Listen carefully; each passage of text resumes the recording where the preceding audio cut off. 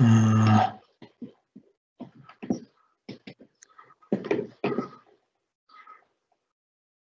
right, we're now live.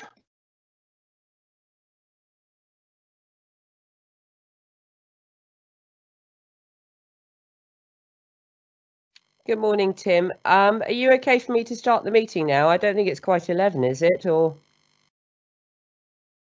we have to start at 11. It's 1 minute to, but we are live now, so you can start as soon as the clock hits 11. okay, so if you just tell me when it's actually 11 o'clock, and then we'll start. Okay.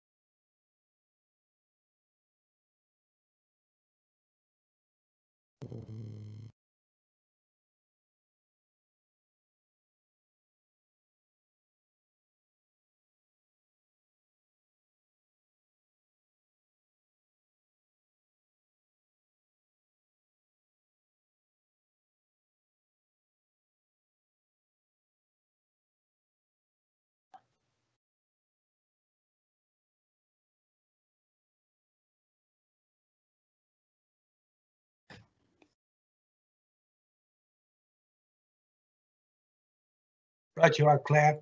Thank you. Good morning, and welcome to this meeting of the Performance Management Scrutiny Committee. I'm Claire Wilde, Chairman of the committee. I am obliged to inform you that this meeting is being live streamed and recorded. Members of the public will be able to hear the audio of the meeting and view the papers shown on. This meeting is being held using remote technology, and should any committee member experience technical difficulties during the meeting, they should immediately contact the designated IT officer on the number they've already been supplied with. Everyone is requested to mute their microphones unless asked to speak. Please only use the chat function to indicate the desire to speak. Do not use it for anything else, so that it is clear who's asking to speak, and the debate has to be heard by those listening to the audio feed. As chair, I will interpret the council's existing standing orders in light of the requirements of the remote participation, with advice from the monitoring officer prior to making a ruling.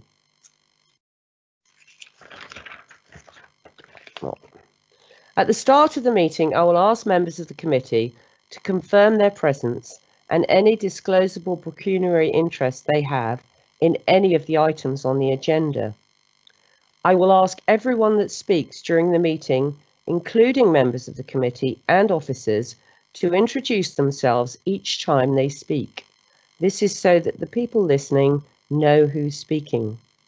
I'm now going to do a roll call and disclosable pecuniary interests.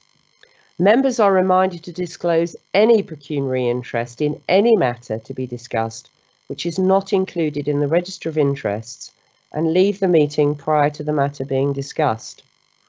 I'm now going to read out each member's name and ask them to confirm their presence and confirm if they have any interests. My name's Claire Wilde. I'm here and I have no pecuniary interests. Joyce Barrow. I'm here and no interest. Thank you. Karen Calder. I'm here and no pecuniary interest. Thank you. Roger Evans. Present and no pecuniary interests. Thank you, Roger. Hannah. Present and no pecuniary interests. I'm a twin-hatted member of Shrewsbury Town Council as well. Thank you. Alan Mosley. I believe Alan Mosley isn't here, and I don't believe he has a substitute. Cecilia Motley. Here, and no pecuniary interest. And I'm going to turn my camera off, Chair, because my connection isn't very good. Okay. Thank you. Peggy Mullock. Here and no pecuniary interest. Right. Okay. Thank you. Dave Tremellen is being substituted by Pauline D. So, Pauline, are you here? Yes, I'm here. And hello, did you hear me? I'm here and I have no pecuniary interest. Right. Okay. Thank you. And Leslie Winwood. I'm here. Just checking, Chairman. Just to make sure, I do work for sports and schoolwear shops. So, how does that come within the bounds of? Okay. Can I just ask Claire Porter? Yes, this is Claire Porter, Director of Legal and Democratic Services and the Monitoring Officer for the Council. I'm not aware that there's any item that's particular to you, Les, and your conflict that you may feel you have. But if you do, if the debate does go that way and you feel you've put anything in your register of interests that you feel could taint your views, then you need to indicate to the chair and leave the meeting. Thanks very much. Okay, thank you. I now turn to agenda item 1, which is apologies. To receive any apologies for absence and substitutions. Can the committee officer confirm if there are any apologies and substitutions? There's been apologies from Alan Mosley and Councillor Dave Tremellen. Councillor Pauline D is here as substitute for Councillor Tremellen. Right, okay, thank you. Item number 2 is disclosable pecuniary interests, and that's been dealt with the roll call. Item number 3, to confirm the minutes of the Performance Management Scrutiny meeting held on the 10th of May 2020. I move the minutes of the Performance Management Scrutiny meeting held on the 10th of May 2020 as circulated with the agenda papers and ask that they be signed as a correct record. Can I have a seconder, please? Second, Councillor Cecilia Motley. Thank you. I will now accept these minutes as a true record unless anyone else indicates differently. Sorry, you said the 10th of May. It says on the 20th of May on the minutes of the virtual meeting on agenda item 3. Julie. Apologies, it is the 20th of May. Right. Please accept our apologies and thank you very much, Pauline, for being so on the ball. So I'm going to do that again. I move the minutes of the Performance Management Scrutiny meeting held on the 20th of May 2020 as circulated with the agendas, and I ask these to be signed as a correct record. Can I have a seconder, please? Second, Councillor Cecilia Motley. Thank you.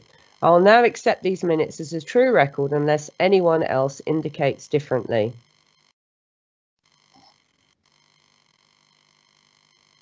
No, okay, thank you very much. I now move on to item number 4, public question time. No public questions have been received. I now move on to item number 5, which is members' questions.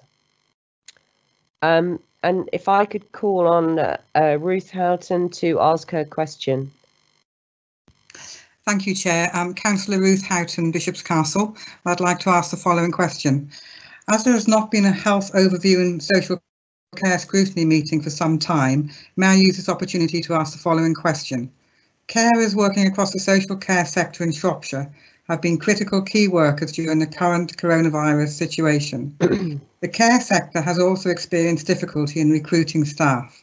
What opportunities and prospects are there for Shropshire Council to fund and deliver the real living wage of £9.30 per hour, adequate and enlightened pension provision, and associated attractive employment terms and conditions to all carers?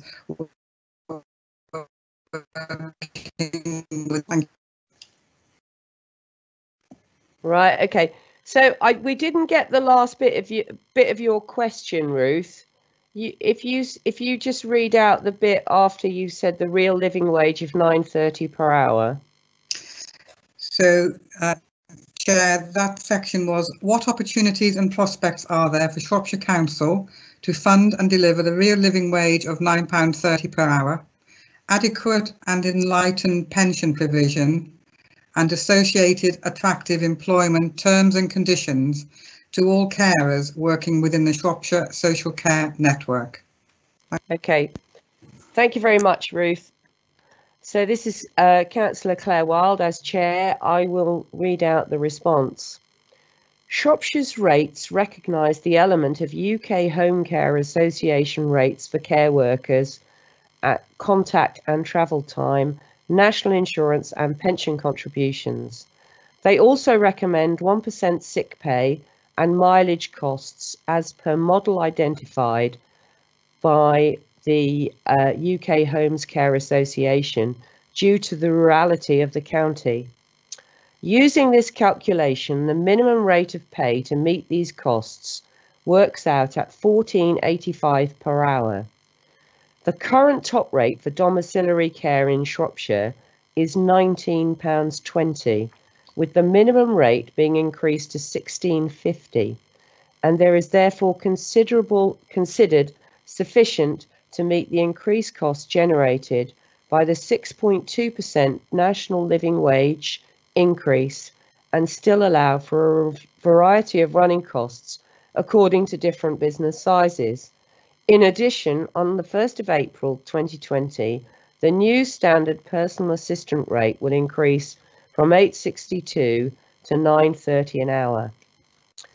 In regard to the annual inflation uplift for domiciliary care, a great deal of preparation and consideration has gone into the offer that was made to the market this year. It is important to note that Shropshire Council's rates for domiciliary care have been and continue to be higher than other authorities in the region. In addition to this, when setting out the rates for this year, we looked into consideration for the limited resources that the council has for adult social care. Shropshire Partners in Care have received funding from Skills for Care to support the market with a programme focusing on recruitment and retention, including training workshops and recruitment events. We continue to engage closely with providers, supporting them with these and other challenges. We are carrying out weekly welfare and support calls to both domiciliary care and care home providers who are reporting a renewed interest in careers as a carer and an upturn in recruitment, and hold regular provider forums, the next one taking place virtually on the 18th of June 2020. Do you have a supplementary question, Ruth? Yes, thank you, Chair, for a very comprehensive response. I note the minimum rate and the top rate of £19.20 being paid per hour to care providers. Presumably that is to the actual care provider. Is there any evidence of what wage rate the actual carer receives?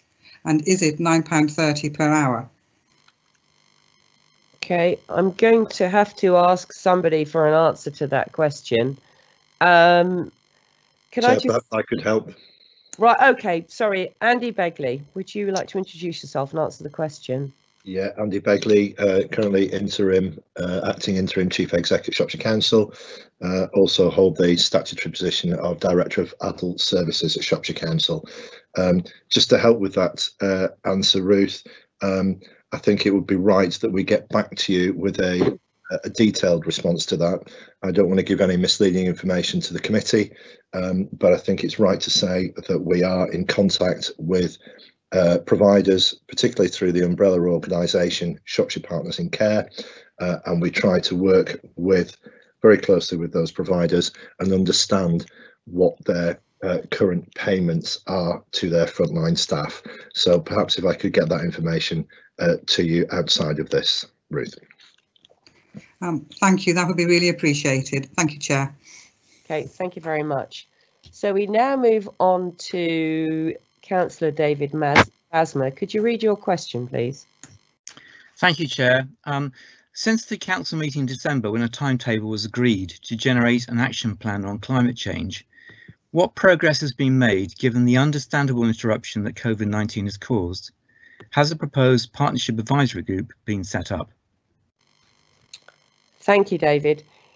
Okay, I shall reply. Steady progress has been made towards the objective of publishing a corporate climate strategy and action plan. Although there have been some delays due to the need to prioritise staff resources to meet the challenges posed by flooding and COVID-19, officers now plan to present a draft document for consideration by Cabinet in September. However, the Council has firmly adopted the principle of don't stop acting just because you're planning, and actions have therefore continued across a range of other initiatives, including guidance on a range of committee reports and corporate construction, transport and renewable energy projects. Officers are also working closely with representatives of the Green Shropshire Exchange and other local environmental groups to identify potential actions to improve carbon performance across the whole of Shropshire and develop proposals for a climate action partnership, which will also include Telford and Wrekin.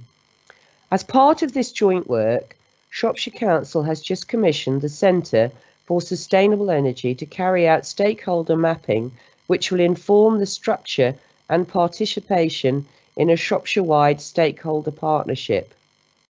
Have you got a supplementary question? Yes, thank you, Chair. Just thank you very much for that. The draft document is coming in September. I'd hope really it'd be a bit earlier than that. It seems a long time to wait for it. But secondly, I noticed that on your work plan, you've got climate change bit as a topic in July. And I was hoping that perhaps that the documents that were mentioned in your response could be actually published at that meeting so that we can actually see what guidance, extra guidance has been given, extra developments. And also, I think there'll be a lot of public interest at that meeting. And I was a bit concerned at this one that member questions are restricted to 6. So will, a large number of members of the public perhaps be able to ask questions, and will more members be able to ask questions? Because I think this is a highly topical debate, and I think there'll be a lot of interest in that. Okay, thank you, David. Can I ask one of the officers to get back and answer David's question?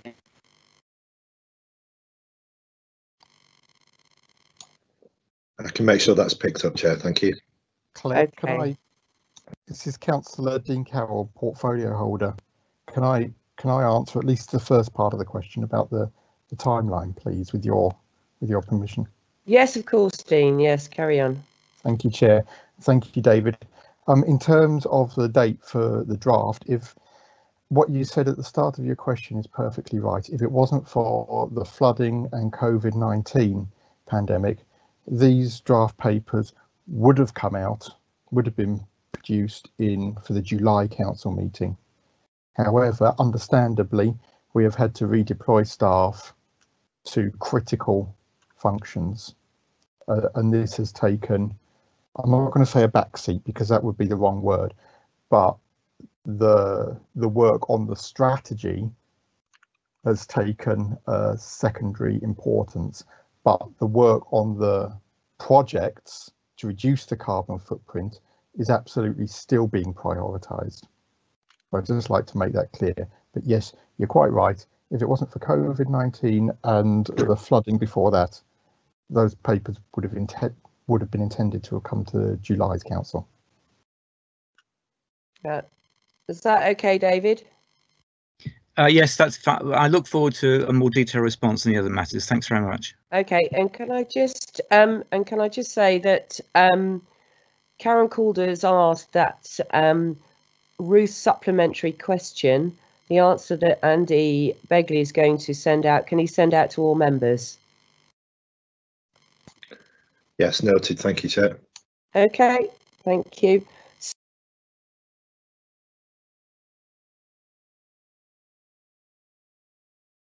Sorry, the next question is from Viv Parry. Is Viv Parry here?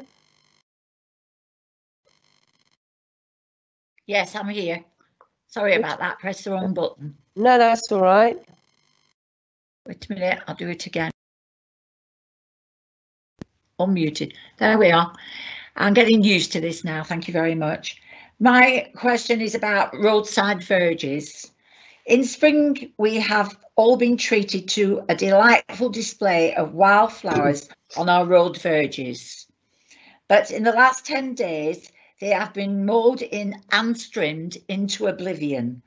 The verges are now nothing other than a patch of very dried up earth and grass.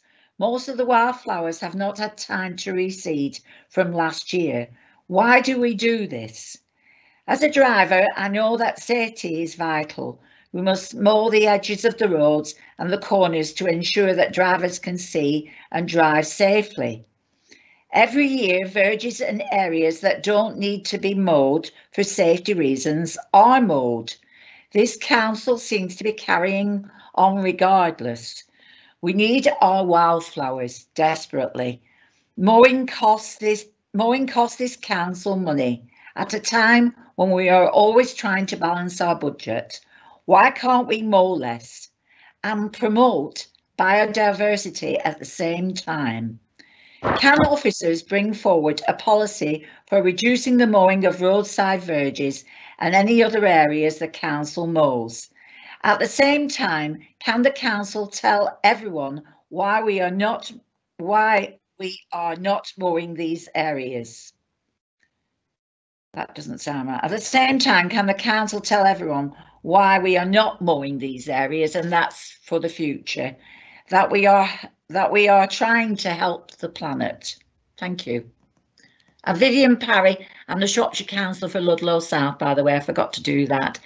And I'm also a town councillor for the for Ludlow Town Council. Okay, thank you very much, Viv. So the answer to your question.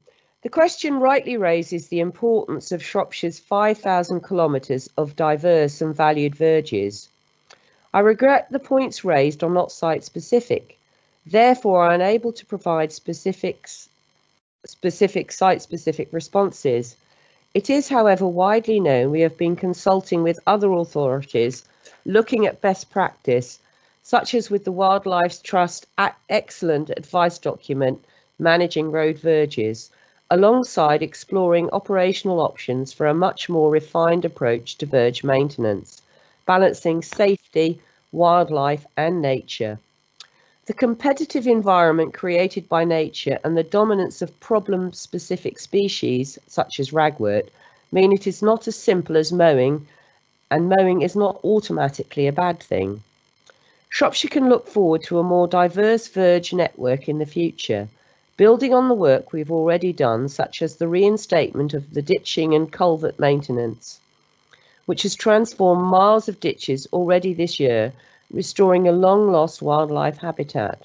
So far this year, we have already reinstated 30 kilometres of rural highway ditches in South Shropshire. Shropshire can look forward to a comprehensive paper on the subject within the current financial year. Have you got a supplementary question, Viv? Yes, I don't know whether you'll think it's a supplementary question, but I'd like to say that the roadside verges I'm talking about are the ones I walk past every day. And because people have been locked down, now they're coming out for walks. And most of the verges are on those walks, which are in the town or just on the outskirts, like the Eco Park. I really honestly think that when I went and asked the people that were doing the job, and they said, oh, they were all dead, the wildflowers, they weren't dead. They were just trying to reseed themselves. And really, if we could have left them a bit longer, they'd have reseeded. And as soon as we got some rain, they'd have been a lot better. So I really am asking this council to look in the towns, because the town verges where people are walking are the most important things. Okay, thank you very much indeed, and I'm sure officers will take that into consideration when they do their report later in the year. Thank you. We move on now to question number 4. The question actually was from Councillor Heather Kidd. She's unable to be here, so Ruth Houghton has kindly agreed to read out the question for her. Ruth Houghton, Bishop's Castle Councillor. Thank you, Chair, for allowing the nomination. The question from Councillor Heather Kidd is, how many homes in total have been infected across the county since the COVID-19 outbreak? How many are infected today, and how many individuals in total have been infected? Okay, thank you. Reporting on care homes is not collated in a way to specifically answer the question. However, the response below seeks to answer the question. The Office of National Statistics data shows the number of care homes reporting a suspected or confirmed outbreak of COVID-19 to Public Health England, together with the cumulative proportion of all care homes that have reported an outbreak, 2 or more suspected cases. These are included each week from the 2nd of March 2020 to the 3rd of June 2020, and this shows that 41 out of our 120 care homes have reported an outbreak. That's 34.2%. We are aware of 1 additional care home confirmed as an outbreak after this date in an additional setting. We are currently supporting 7 ongoing situations. Reporting does not provide a cumulative count of cases, but at a point in time, data will be reported by care homes directly to the CQC. In addition, all care homes in Shropshire are working through a programme of testing all staff and residents, symptomatic and asymptomatic.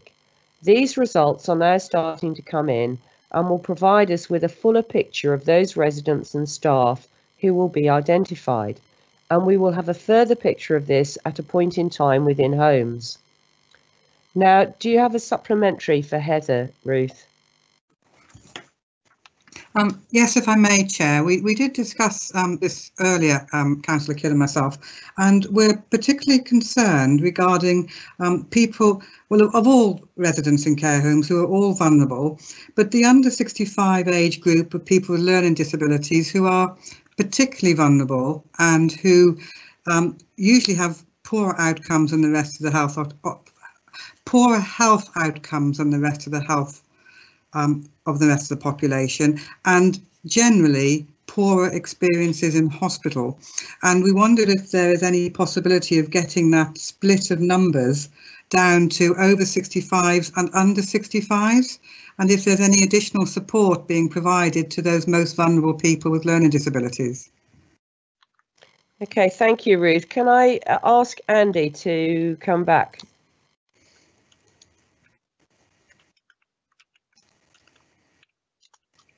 I'm sorry, I might have missed that, Claire. Did you invite me to speak? Yes, Apologies. please. Yes. Sorry, it's Andy Begley. Just in response to that question, Ruth, as you know, adults with learning disabilities, separate, if we can say, from the over 65 population that we're generally referring to here. It is something that I can report that the STP, that's the partnership between health services and ourselves, are looking at this particular group in relation to C19 and the transmission of the virus. There is ongoing work around that. So that's a sort of a piece of reassurance that I can give here and now. In terms of those numbers, that the only numbers that we could provide are those that we're providing a service for between those different age groups, in terms of particularly with looking at learning disability services or older adult services more generally.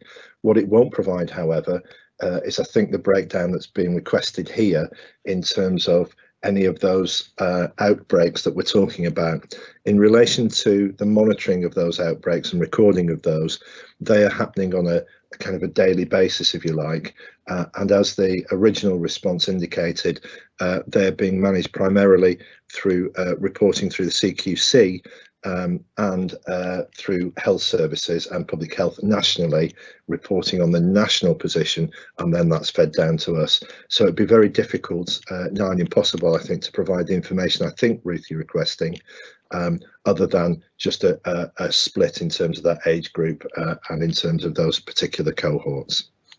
Thank you. Okay, thank you. Are you content with that, Ruth?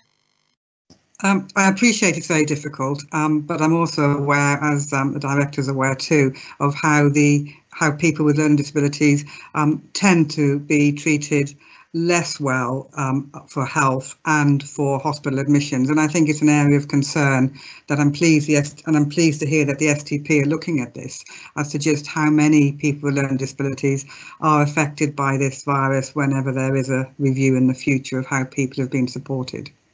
Thank you. Okay, thank you. So moving on to question number 5, Roger.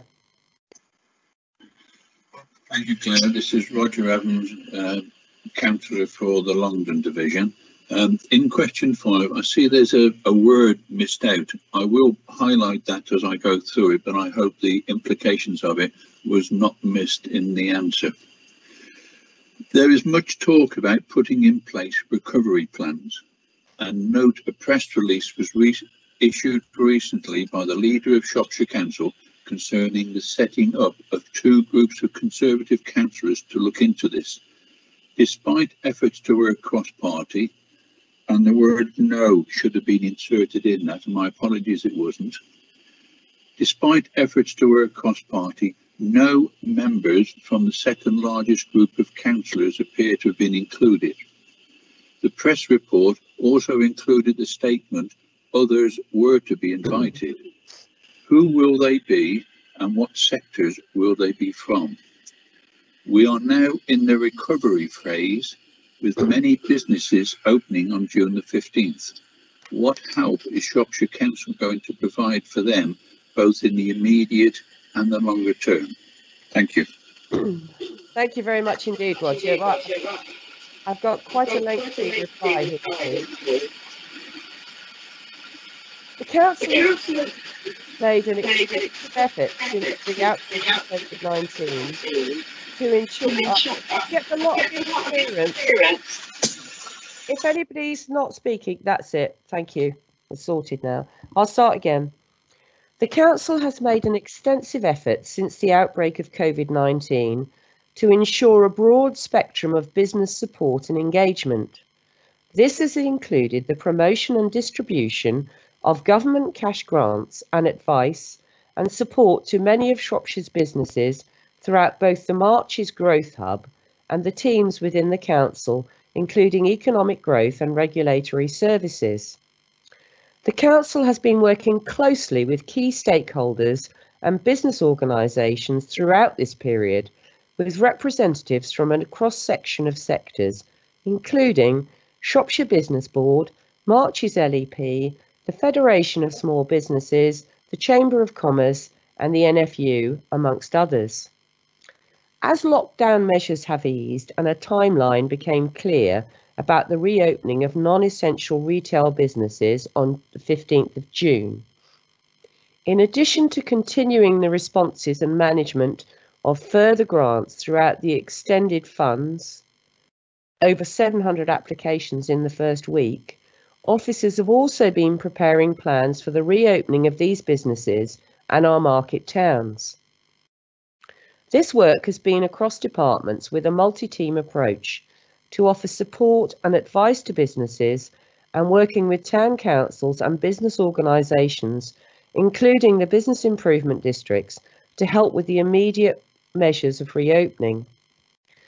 A digital guide is being prepared that will be published at the weekend to offer businesses a simple, clear resource for information and advice in one place. Letters have been sent out to businesses with lots of information about where to go for support for their reopening, including our internal regulatory services team. And we continue to meet regularly with business organisations to ensure that we are aware of business issues and concerns and get key messages out via these channels. The development of our economic and social recovery plans will be key to the longer term work to support businesses and our communities. Lots of data has started to be gathered, but to begin to inform this from a number of sources, it will be key for us to form a clear picture of the impacts based on evidence. We feed this through the Marches LEP directly into central government. We will continue to involve business representations and key partners in this work going forward. The Council is leading 2 informal working groups set up to address the coronavirus economic recession. The Economic Task Force will address economic impacts, and the Social Task Force will help to mitigate the social impacts our citizens and communities have felt. The membership has been drawn down from across a variety of the public, private and third sector organisations. The Economic Task Force will look at how to support local businesses and the local economy through the recession, while the Social Task Force will look at such issues including universal credit and housing. Both task forces meet for the first time next week. The Economic Task Force involves a number of partners listed, but specifically the chair of the Shropshire Business Board, the chief executive of the Marches LEP, the chief executive of Shropshire Chamber of Commerce, the Department of Works and Pensions representative, the local Federation of Small Business representatives, educational representatives including the University Centre Shropshire Shrewsbury and a Shrewsbury College representative, sector representatives including visitor economy, construction, agriculture, manufacturing, professional services and voluntary sector. Do you have a supplementary question, Roger? Yes, I do, Chairman, and sorry, I was unmuting myself. Roger Evans, Shropshire Councillor again. I note the 2 task groups that have been set up, and they comprise 5 Conservatives on each. We have tried to work cross-party, but all opposition councillors are being excluded. I note that the chairman of the Shropshire Parish and Town Council movement has been invited to the social task group, who actually comes from Telford and the Wrekin. Why can't it continue to be cross-party so that all groups are aware of where we're going, what we want to do? I could use a phrase, and I'm afraid I will use it, because the majority of other local authorities are doing it cross-party. Are we failing to plan or planning to fail? Because if we don't involve all councillors, there will be all sorts of arguments start to percolate through, and we all need to understand how we can take Shropshire forward together. Okay, thank you, Roger. I think that's a question that you're going to have to take up with. Can you turn your mic off, please, Roger? Thank you. Sorry. It's just there's a lot of interference when you don't turn your mic off. Okay, so I think that's a question that you're going to have to take up with the leader of the council, Peter Nutting. What I will say is, though, that obviously all these groups need cabinet members on them, because the cabinet members are obviously involved with the visitor economy, economic growth, and so it is absolutely right that Shropshire Council cabinet members sit on this group. But I will leave it for the leader of the council Chair. to give you a formal response. Chair, can I put some more flesh on the bones of what you said, please? Because there are some parts of that supplementary question that aren't entirely reflective of the situation. So, with your permission, can I put some more flesh on the bones of your? Very quickly, but I do think that this is a question for Peter Nutting to answer, Dean. Absolutely, but I just want to say there is a cross-party oversight and governance committee being set up, which will be cross-party. Okay, thank you, Dean. Okay, Roger, can you read out your next question, please? Thank you, Chairman. My next question is local outbreak control plans. How and what is Shropshire Council doing to tackle these and ensure our residents feel safe at home? Various reports I have seen state this is being looked after by local authorities. Are they correct? And how is Shropshire Council taking this forward to ensure all staff and residents receive the help that is needed? This will of course include supply of PPE, training, testing and the associated tracing of contacts. Thank you. Okay. Thank you. Oh, thank you, Roger, for muting. Okay, so I will answer. Every upper tier local authority is required to have a local outbreak plan by the end of June 2020. These plans will centre on 7 themes, which include testing and management of complex situations or outbreaks. Shropshire Council is currently drafting their outbreak control plan. As part of this plan, enhanced government arrangements are being put into place, including a member-led local outbreak engagement group. Terms of reference are being drafted. In terms of response to outbreaks, Shropshire Council has established a COVID-19 health protection cell who are working hand in hand with Public Health England to respond to any local suspected or confirmed outbreaks within Shropshire. Have you got a supplementary question, Roger? Thank you, Chairman.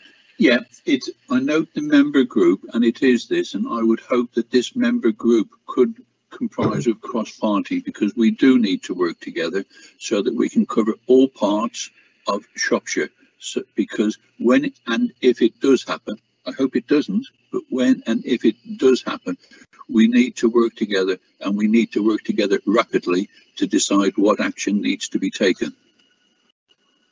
Okay, thank you, Roger. So you've had confirmation from Dean that that is going to happen. So I take it you're happy now, Roger, with the answer to your supplementary.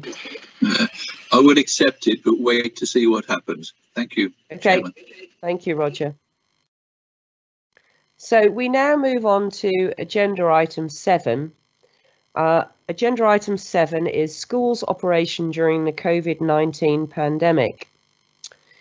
The officers present for this item are Karen Bradshaw, Phil Wilson and Steve Compton. They will introduce themselves, so I will pass over to Karen to go through this. As agreed earlier by all members of the committee, what we're going to do is we're going to let Karen go through the whole of her presentation, and then we'll take questions at the end. So I'll hand over to you, Karen.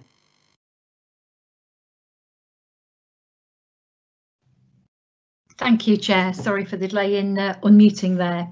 As you have rightly said, I've got 2 colleagues with me today who will introduce themselves as we go through our presentation.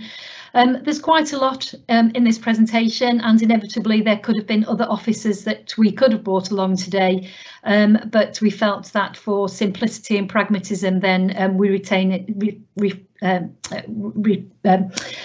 Just include the 3 of us, sorry about that. If we move on, Julie, on to the next slide, please. Just by way of some context here, just to set out what the government have expected and set out their plans to local authorities.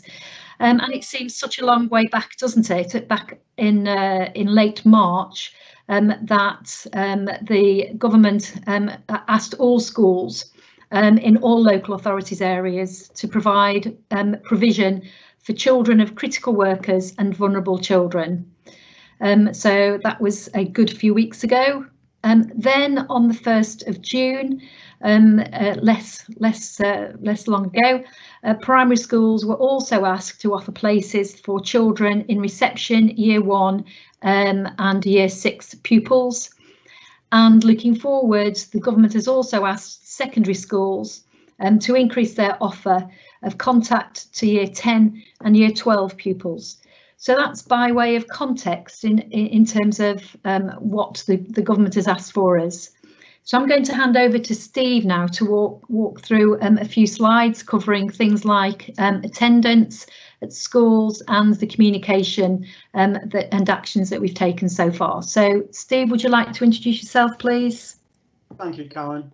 Steve Compton, I'm the Principal School Improvement Advisor for Shropshire Council.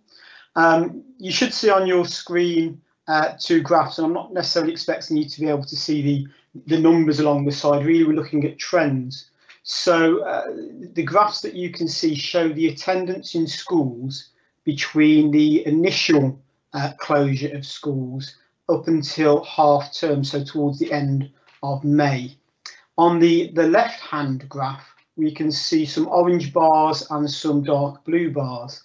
The dark blue bars are the national figures for attendance, and the orange bars are the Shropshire attendance figures.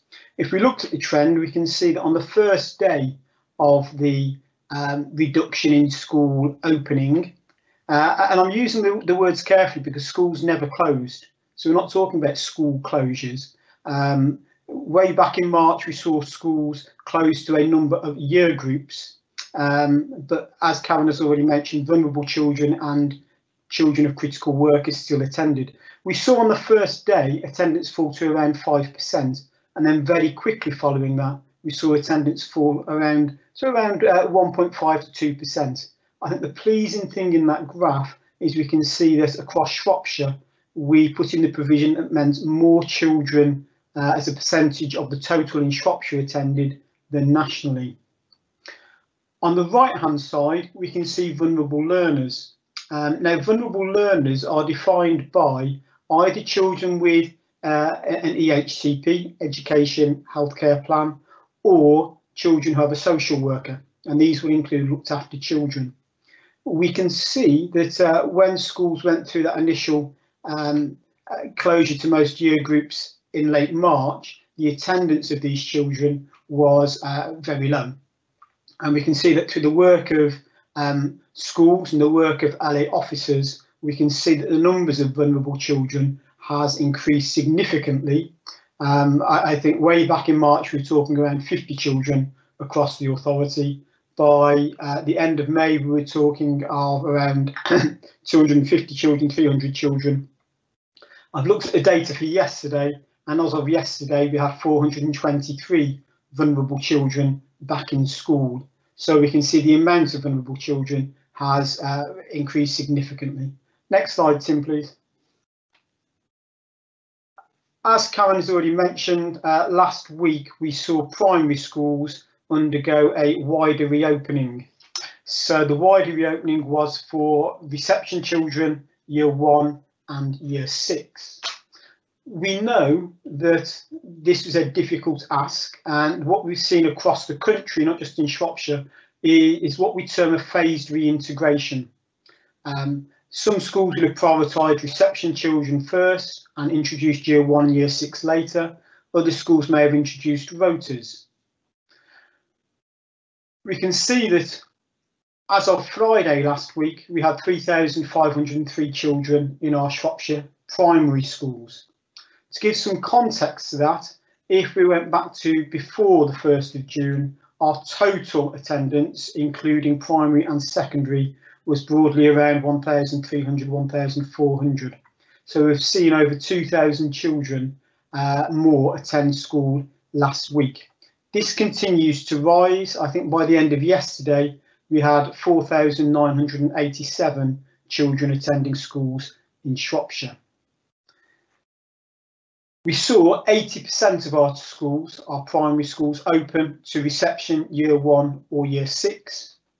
And we know that our attendance is broadly in line with national, perhaps just above national again now, and that we saw 16.5% attend. We know that there will be some schools who have yet to open, and their opening plans will indicate that they will aim to open by the end of this week or next week. Again, I checked yesterday, and by the end of yesterday, we'd gone from 80.3% of schools up to 93% of primary schools being open, and would expect that figure to continue to increase over the next week or so. Next slide, please, Tim. Thank you. Obviously, in the unprecedented times that we're in, communication is paramount, and really this slide reflects the steps we've taken to make sure that communication, in terms of challenge and support, but also in terms of sharing the key messages, whether they're local messages or national messages, the various channels that we've used. One of the things that we have done very successfully is we've emailed all schools every day. We've done a daily head teacher update, and we've tried to channel all communication with schools into that one email, so that we're keeping a central communication channel going. We've also ensured that the forums that normally meet, so it's a central policy group, and our maintained schools head teacher forum, that those meetings have continued. Likewise, we've ensured that we've offered all of our maintained head teachers one-to-one meetings. Again, the two key words we will use here, challenge and support. Very important that we support our head teachers, particularly in terms of their well-being at these very uncertain times, but also make sure we are asking to see what they're offering at a school level, understanding the issues they face and providing some challenge into what they're offering. We also meet regularly with the DFE and the Regional Schools Commissioner's Office. In the early days of the pandemic, that was a daily meeting. We now have 2 meetings per week, and this is probably our main mechanism for raising Shropshire-based issues on a national platform. Next slide, please, Tim.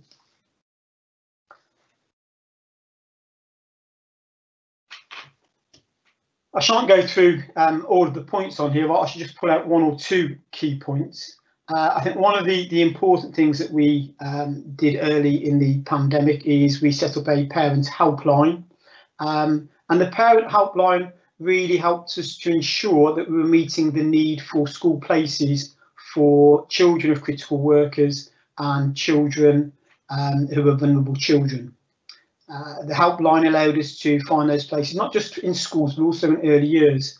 And it's important to say that our early years settings have followed a very similar pattern to schools. So I think that, for example, yesterday we had around 85% of our early years settings open, and most of those have stayed open during the pandemic. In terms of vulnerable learners, you'll notice on the 4th bullet point down, the local authority as a link between education access, SEN team and social care created a RAG rating template. So all schools were asked to look at their vulnerable learners and carry out a RAG rating as to whether they should be in school or at home. Obviously, in the early days of the pandemic, the advice was clear that in most cases, children should be at home and were safer at home. We know that's not always the case. And as we've gone through the pandemic, we've worked hard to encourage and ensure that more children are back in school. And it's that RAG rating that allowed us to challenge schools and to see whether they were identifying the correct children for being at home or in school. Next slide, please, Tim. Moving forward, again, we've seen that wider reopening take place. We've reset up and republicised our parent helpline. Likewise, just before half term, we asked schools to carry out risk assessments. This is maintained schools where, as a local authority, we are the employer, and therefore it's our responsibility to quality assure a risk assessment in terms of being ready for that wider reopening. Timescales involved were very tight. Schools had 3 weeks notice of reception year 1 and year 6 returning to school. That 3 weeks included half term, so effectively they had 14 days. Deadlines were very tight, but all risk assessments were completed on time, and no school had to delay opening because of a late risk assessment. We know that 1 or 2 schools made the decision to move back their reopening date by 1 or 2 days, but all of the risk assessments were completed by the date they were required. Next slide, please, Tim. I'll hand over to Phil Wilson at this point, who can talk us through transport.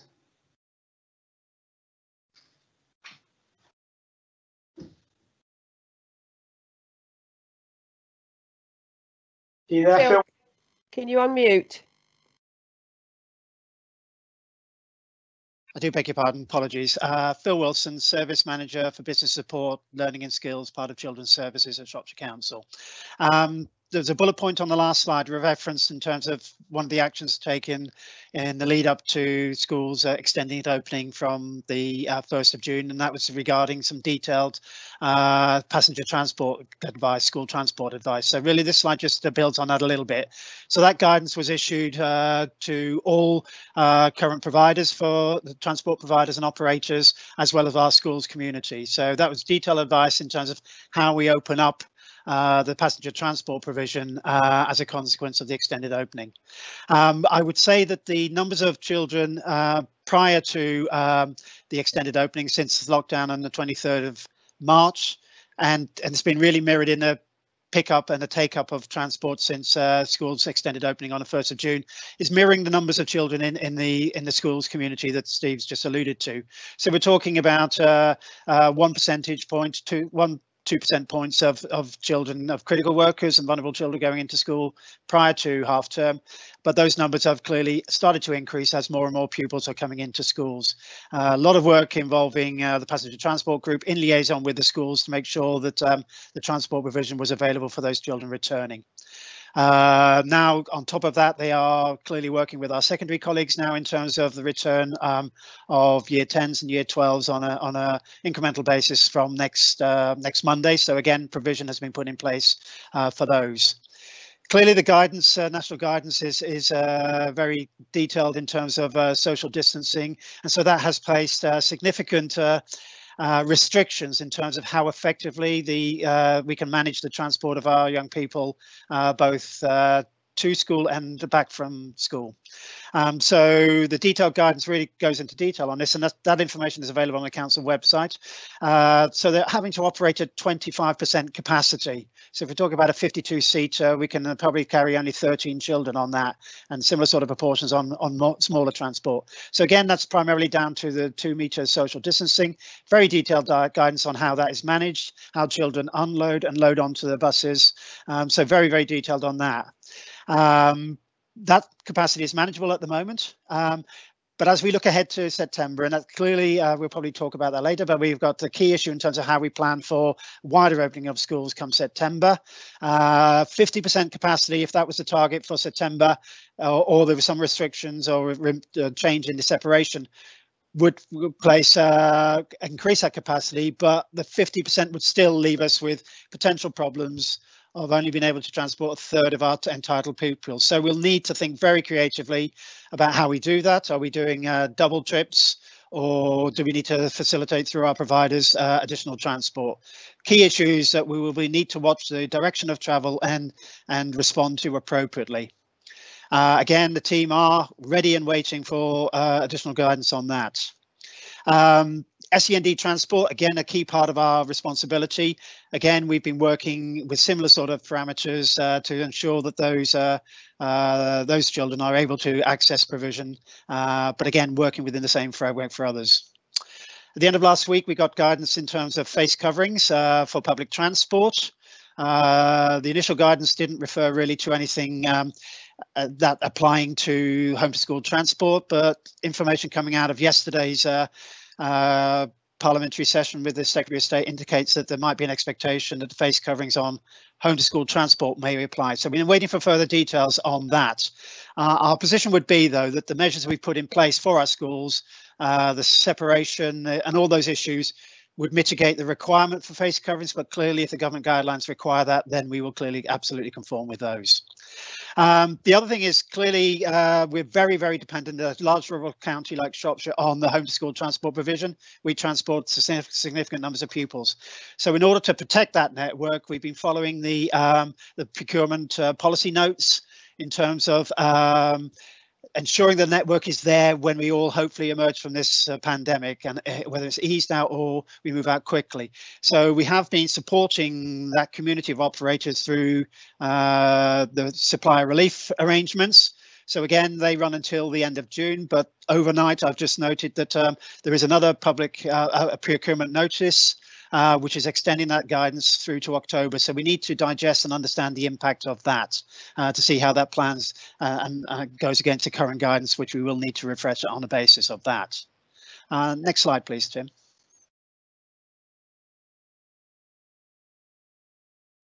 Okay, and another key aspect of school sport is around the finances.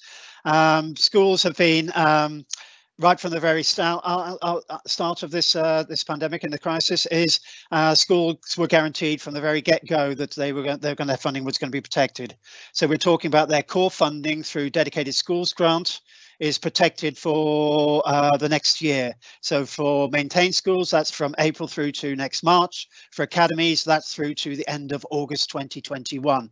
So that gives them reassurance. The primary purpose for that is to ensure the schools can continue to pay their staff and meet any other regular financial commitments. An important and key decision made very early in the pandemic. But there has been recognition that over and above that, there are additional costs coming through for schools that are directly related to COVID. So government guidance issued in April, beginning of April, made clear that there were a range of costs that the schools could collect details on, and that they'd be able to reclaim those costs. And the government set up a banding arrangement where, depending on the size of the school, you got a limit on the amount of funds you could claim for some of these additional costs. So it ranges from 25,000 for schools up to 250 pupils. But as the banding increases, any schools over 1,000 pupils can claim up to £75,000 for direct costs associated with COVID. Now, they were an initial of their premises related costs associated with keeping schools open during holiday periods, support for free school meals, but also additional cleaning costs where they were confirmed as suspected COVID-19 cases.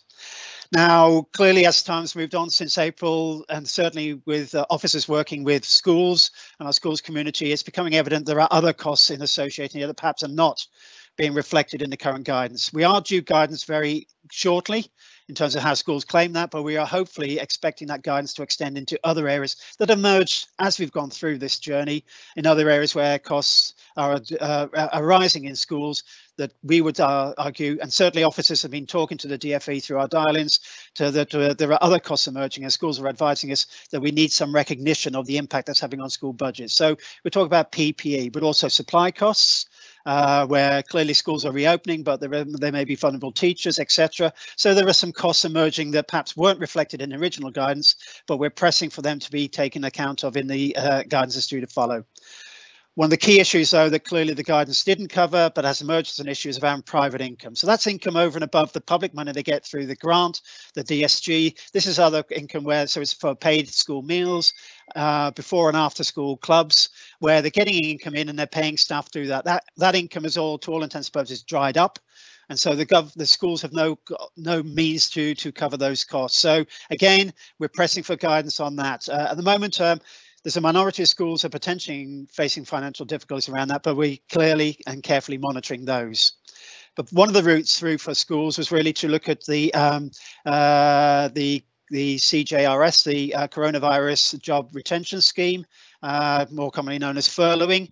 So again, as the employer for maintained schools, schools who were in those situations were invited to submit claims for furloughing staff. Now, this got to be careful in terms of, this is for staff who are furloughed but are directly funded through private income.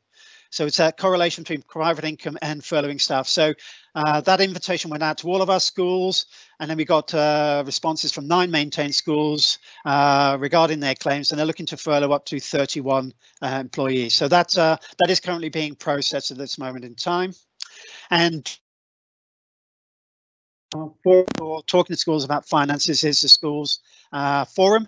And so we have a meeting on the 25th of June, a similar meeting to the construct of this one, which we will be reporting on the impact of COVID-19 on school finances. And that'll be going in report form to schools forum. So thank you. And next slide, please. And I think I'm handing back to Karen. Yes, Phil, thank you. You are. And just a point on the previous point that you've noted in terms of furlough and our schools. Of course, we're only talking about those schools that are maintained schools where Shropshire Council is the employer. Any academies, those who may want to furlough, those are decisions that they as an employer need to make and are outside of Shropshire Council's control. As I said earlier, the response to schools and supporting schools and children and families has been a whole children and young people's directorate approach. So this next block of slides is around particular services and around particular cohorts of children. So first to early help. So our early help service is exactly that. It's a provision that aims to address need at the earliest opportunity for children and their families. And so our early help service has stepped in to provide services where perhaps other services have stepped away through this COVID period. And we've seen an uptake in their work in terms of families, particularly at the tier 2 level. And what we're talking about there is a multi-agency approach where support is required from a multi-agency, perhaps provider base, but at a low level. This is not it's not highly intensive work that fits into the social care space. So we've seen the early help teams working with 48 families who fit into that category over the past 10 weeks or so.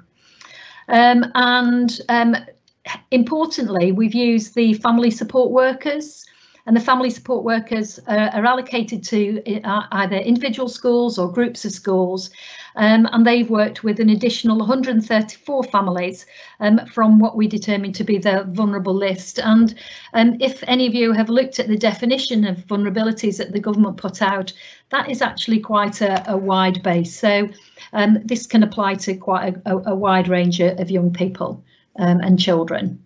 So next slide, please. So the next slide relates to children with special educational needs and disabilities. And we could have probably done a whole presentation on children with special educational needs, to be fair. But I think it would be pertinent to acknowledge that whilst I think children being at home over this period has been challenging for all children and all families, we do acknowledge that it's been particularly difficult for children and families of children with special educational needs. We have tried to continue our work as far as possible, but of course children not being in school and staff not having the same capacity to work face to face, of course, does have its limitations.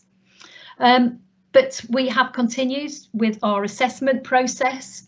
And as you can see there, what we have seen is an increased number of assessments or requests for assessments coming through during this period. We don't quite know yet. We're still trying to work out whether that is because that's about the natural increase rather in assessments, which we've seen increasing over the years, or whether this is come through at this particular time. Now, whether that's schools having the capacity to complete those assessments and bring them forward, or whether there's an increased need. I think there's some work there for us to unpack.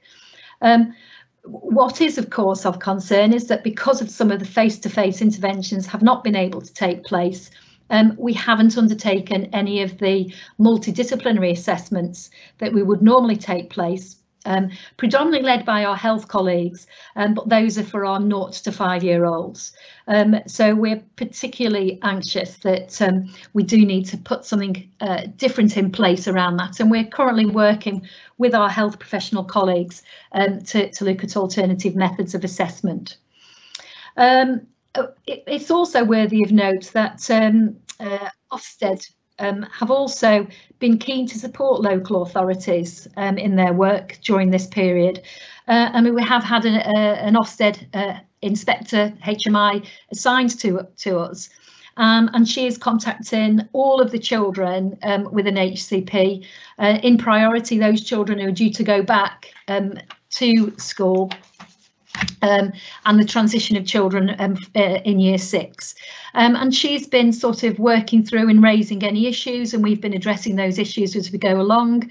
But I think it would be fair to say that the issues have not perhaps been as great as we might have anticipated. So I think that's probably all that I would want to say on SEND at this point in time. Moving on then, please, very briefly. We do have an education access service, so this deals predominantly with children who are not in school. and who we want and need to get back into school. That's a regular service that we have wanted, of course, to use and build on their expertise around getting those children who need to be in school during this period of time. And so through the connections between early help that I mentioned earlier, alongside the education access team, they've also been working with additional families to try to get more children, those children who fit into that vulnerable group, in school as much as possible. So I won't really read everything on that slide, but I think it's worth noting that, you know, we have provided quite additional information and policy guidance in terms of safeguarding children. And what's worked really, really well actually is the school virtual drop-in sessions for designated leads in schools, and that's been worked really well, and I think we've had some really positive feedback about that. Moving on then, please. So the next slide talks about children with a social worker. Again, we could have done a very comprehensive piece on this, but children with a social worker clearly fall into that that vulnerable group. And we've been very keen to get as many children who are looked after into school as possible, where it's appropriate to do so. And so we did do our risk assessment with all of those children to determine which ones would be better placed in school and which ones would be better placed in their care environment, whether that's with foster families or whether it's in the residential setting. I might add that many children have been thriving whilst they have been cared for wholly in their accommodation setting, whether it is foster families or residential. Where necessary, we have met with children and I've had various examples of social workers who have gone out to meet children face to face, obviously in a social distance way, to persuade them to get back into school, and can cite many successful examples of that. So that's where social workers are trusted individuals of these children and can persuade them in ways that others can't. We've clearly supported our foster carers. Our foster carers are always a really important group of people, and so we've worked with them to enable them to undertake creative activities. And again, we acknowledge it's been a huge pressure on our foster carers who've kept children or had to keep children at home. Again, moving on, please. Not necessarily about children in school, but I thought this the next slide was interesting because, of course, schools do play a critical role in keeping children safe. So they are the ones that you have children in school day in, day out, and you know, we call it eyes on the child. So they're the ones that see children and can flag up to us any sources or issues of concern. And I think it would be fair to say that referrals into Compass, and that's our front door, that's where our referrals come in, about children, our referrals have reduced significantly. Shropshire's not alone in this. This is reflected in all local authority areas. Because of school, of course, as Steve's articulated, we haven't got the same volumes of children in school, so staff are just not able to make those referrals.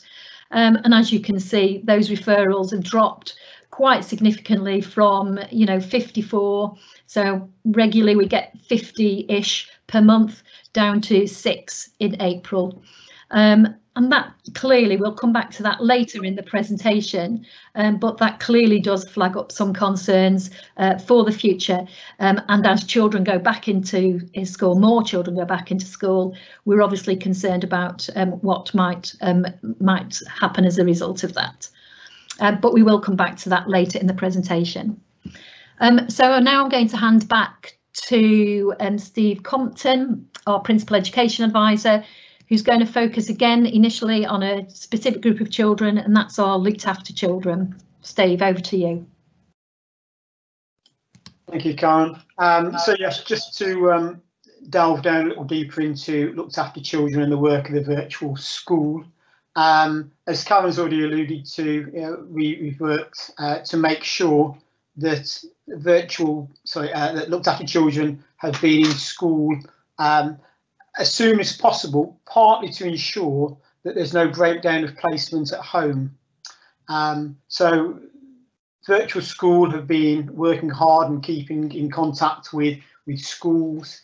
One of the things which Rose Super, the head of the virtual school, did in the early days of the pandemic, before we knew that the central government were going to provide some laptops for children with a social worker, Rose procured some laptops to ensure that those children who were at home were able to learn remotely and access the curriculum. As you read through the bullet points, you'll notice, as Cameron's already alluded to, that lots of looked after children have thrived in what for many has been a more protective learning environment with fewer children in school.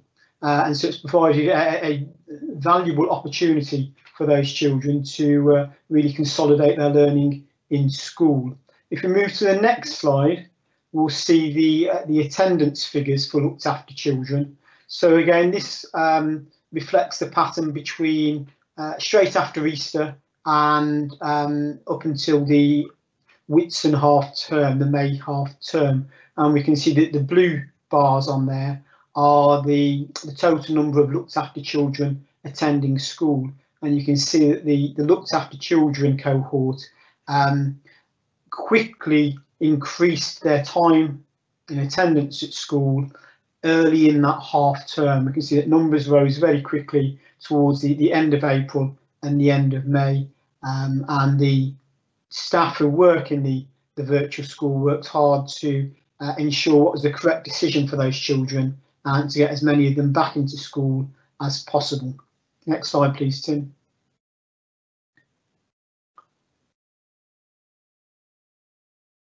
One of the challenges which schools have faced is the provision of home learning.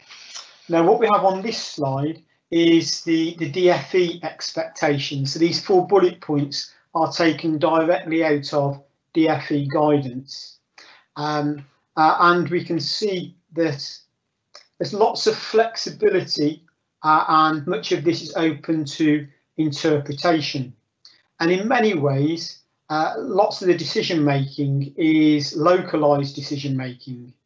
One of the things which we've raised with the DFE, as we mentioned earlier, we have meetings with the DFE and the Regional Schools Commissioner twice a week. We've raised the need for more clarity over home learning, particularly not so much as we go through the rest of this half term, but as we move to September. If we still have children who do not all return to school at the start of September, we need clarity over what are the government expectations for home learning. And so we've raised that with the DFE, and hopefully we'll have more information coming back. One of the issues around home learning is that it becomes more complex as we have more children now returning to school. Now that we have in primary schools reception, year 1, year 6, children of critical workers and vulnerable learners in school. If we think about what will be happening in schools, we have smaller bubbles of children, maybe classes of 8 or 9 children. And so staff in school are providing full-time teaching in school, but still we have to juggle and balance that with the provision of home learning. And that becomes more and more challenging. If we move to the next slide, please, Tim, we can start to unpick what we have worked with schools on.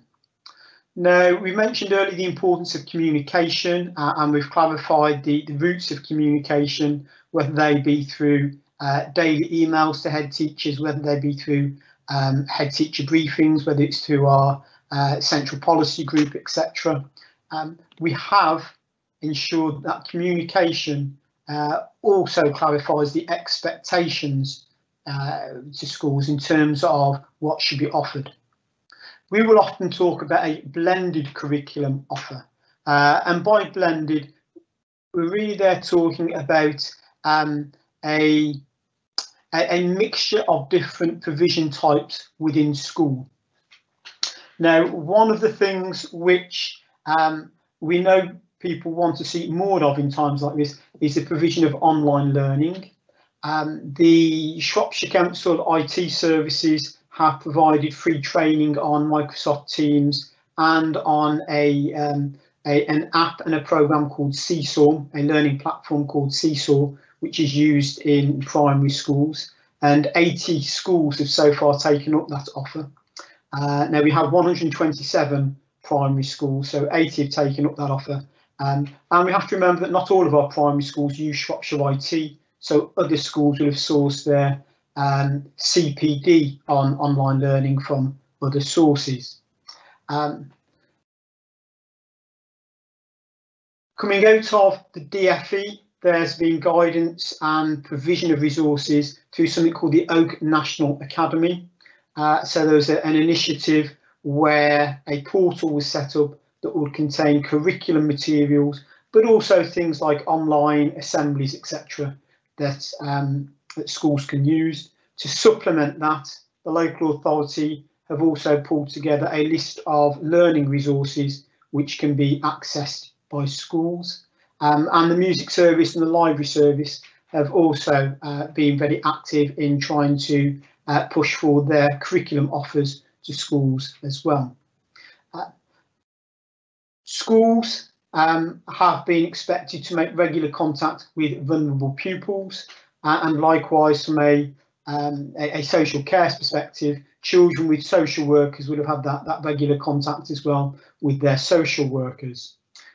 We mentioned earlier the importance of our helpline, and we have had some parental concerns come back into the local authority via the helplines, and when they've come back to us, we have pursued those and followed those up with schools. Nationally now there's talk of what we're terming a recovery curriculum, because one of the issues that we face is lots of young people have coped remarkably well with COVID-19 and the pandemic, but equally there'll be a number of children who will be out of routine, who will need some additional support in getting back into full-time learning and establishing those school routines. So we'll work with schools to identify the tasks that can be undertaken on a school-based level to ensure that we have a recovery curriculum in place to support all of our young people in school. Next slide, please, Tim. We know we're not out of the woods. We know there's a long way to go, and equally we know that the pandemic situation will have quite long-term impacts in terms of education. You'll have noticed in the news over the last couple of days that there's discussion about the impact on GCSEs and A-levels in 2021 and whether they should go ahead at the normal time or not. So we know we're in it for the long haul. When the pandemic first took effect, we would talk about childcare provision in schools, and that was the role of schools in the early days. It was to ensure that there was provision for vulnerable learners and key workers. Now we're entering into a phase where we're talking much more about re-establishing formal education. That formal education might be in school or it might be at home. And that's one of the things we're working with all providers on, is shifting our focus now from that childcare provision back to education. We spoke already about the need for a curriculum that focuses on recovery, that establishes routines. We know that one of the critical things that would normally happen at this time of year will be transition, and that's transition in three ways. That's children coming into reception, that's children moving from year 6 into year 7 and starting secondary school, and equally it's children moving on to post 16. So we know there's lots of work to be done still around transition.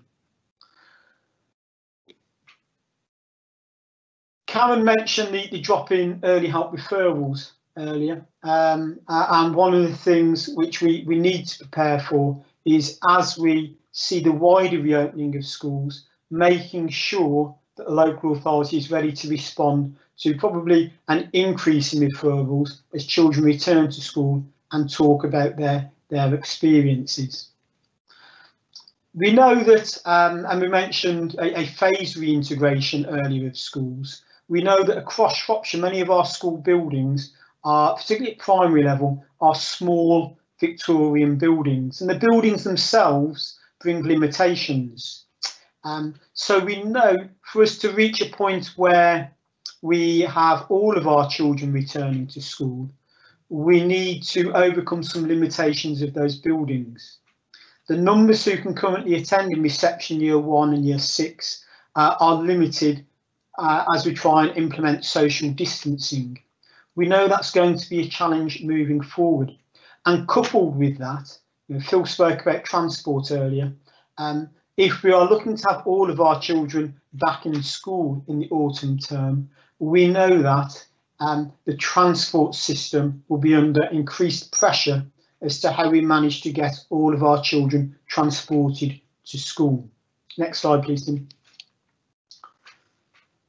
We've already mentioned about the difficulty that some children have faced. It will bring increased anxiety to some children. We probably will see an increase in school phobia. And we need to balance those with encouraging children to return to school. Returning to school for some children will be very difficult. We've already spoke about the need for readjustment, self-regulation, etc. And we need to work with schools to make sure that we're not seeing exclusions increase due to some of the issues around self-regulation and behaviour. Karen mentioned earlier Tier 2 work, and as we see more pupils return to school, we need to make sure schools have that capacity to work in that multi-agency approach to undertake Tier 2 work. And the other thing which we've touched on several times is that the local authority is the organisation that arranges for the laptops which are provided by central government for children in care or children with a social worker. So one of the logistical things we are currently working through, and Phil's been working hard on this, is making sure that those laptops are provided to the children who need them most, and prioritising those laptops. I think we've had a delivery of some of those laptops, and that work now is underway. I'll hand back to Karen to see if Karen's got any closing comments. Thank you, Phil. And Chair, I appreciate that was a fairly lengthy presentation, but I do hope that it's given members a reasonably comprehensive overview of what's been happening and how schools and children and the local authority have responded to the crisis that we found ourselves in. I would just like to close by saying a big thank you, actually, and appreciation to all of the hard work of our school staff, our teachers, our head teachers. This has not been an ideal world for any of us, and them in particular, to operate in over the past 12 weeks. It's been uncharted waters, and we've had to respond. They've had to respond very quickly. It's been difficult for families also, we know that, and for children. So we just want to acknowledge our appreciation to all of those, but particularly our school staff at this point. So, Chair, over to you, back for questions. Thank you. Thank you very much, and thank you very much for a very comprehensive presentation. Okay, so I've got a list of speakers here. I've got Joyce Barrow first. Would you like to ask your questions, Joyce? Yes, please. That was so comprehensive. I think my first 3 questions have probably been answered. It was regarding furloughed staff, financial difficulties due to loss of income for schools, and the risk assessment for schools remaining outstanding. I believe you said there weren't any, so that's excellent. What I'd like to know is, how will the council find extra transport capacity due to social distancing, and what measures are in place to fill gaps in school transport resulting from transport companies either in furlough or closing down? Do you expect Shropshire schools to return to normal in September? And what are the challenges for Shropshire schools between now and September and post-September? How will schools address the gaps in education, given that we know some parents will be able to do more with their children at home than others? I'd like to give a little snapshot. I think sometimes when you personalise these things, it adds a little bit more colour. My grandson is coming up to 3 and he's at WEM reception class. He goes 2.5 days a week. He's gone back. Normally they have 30 children in that class, but only 7 have gone back. They have 1 teacher, 2 assistant teachers, which is really good for the teacher who's enjoying it, and also for the children. They're getting more attention. What are we doing to encourage, if we are, other parents to send their children back? And what are we doing for parents whose children are either shielded or the parent is shielded, which makes it impossible for the children to go to school? Thank you. Right. Thank you very much, Joyce. Karen, I think you and Phil are going to answer these questions, are you? Do you want to divvy them up? Well, I think I'm going to ask Steve to pick up the first element, please. I got booted out, so I missed the first bit of the question. And there was a few in there, I think, wasn't there, Joyce? There were, yeah, sorry. Yeah. I can repeat them if you like. I think Steve will pick up the first one. Some of the latter ones. I think some of the early ones were around transport, which Phil's probably best place to pick up. You mentioned, Joyce, around some of the challenges and how schools return to normal, and also what we're doing with parents.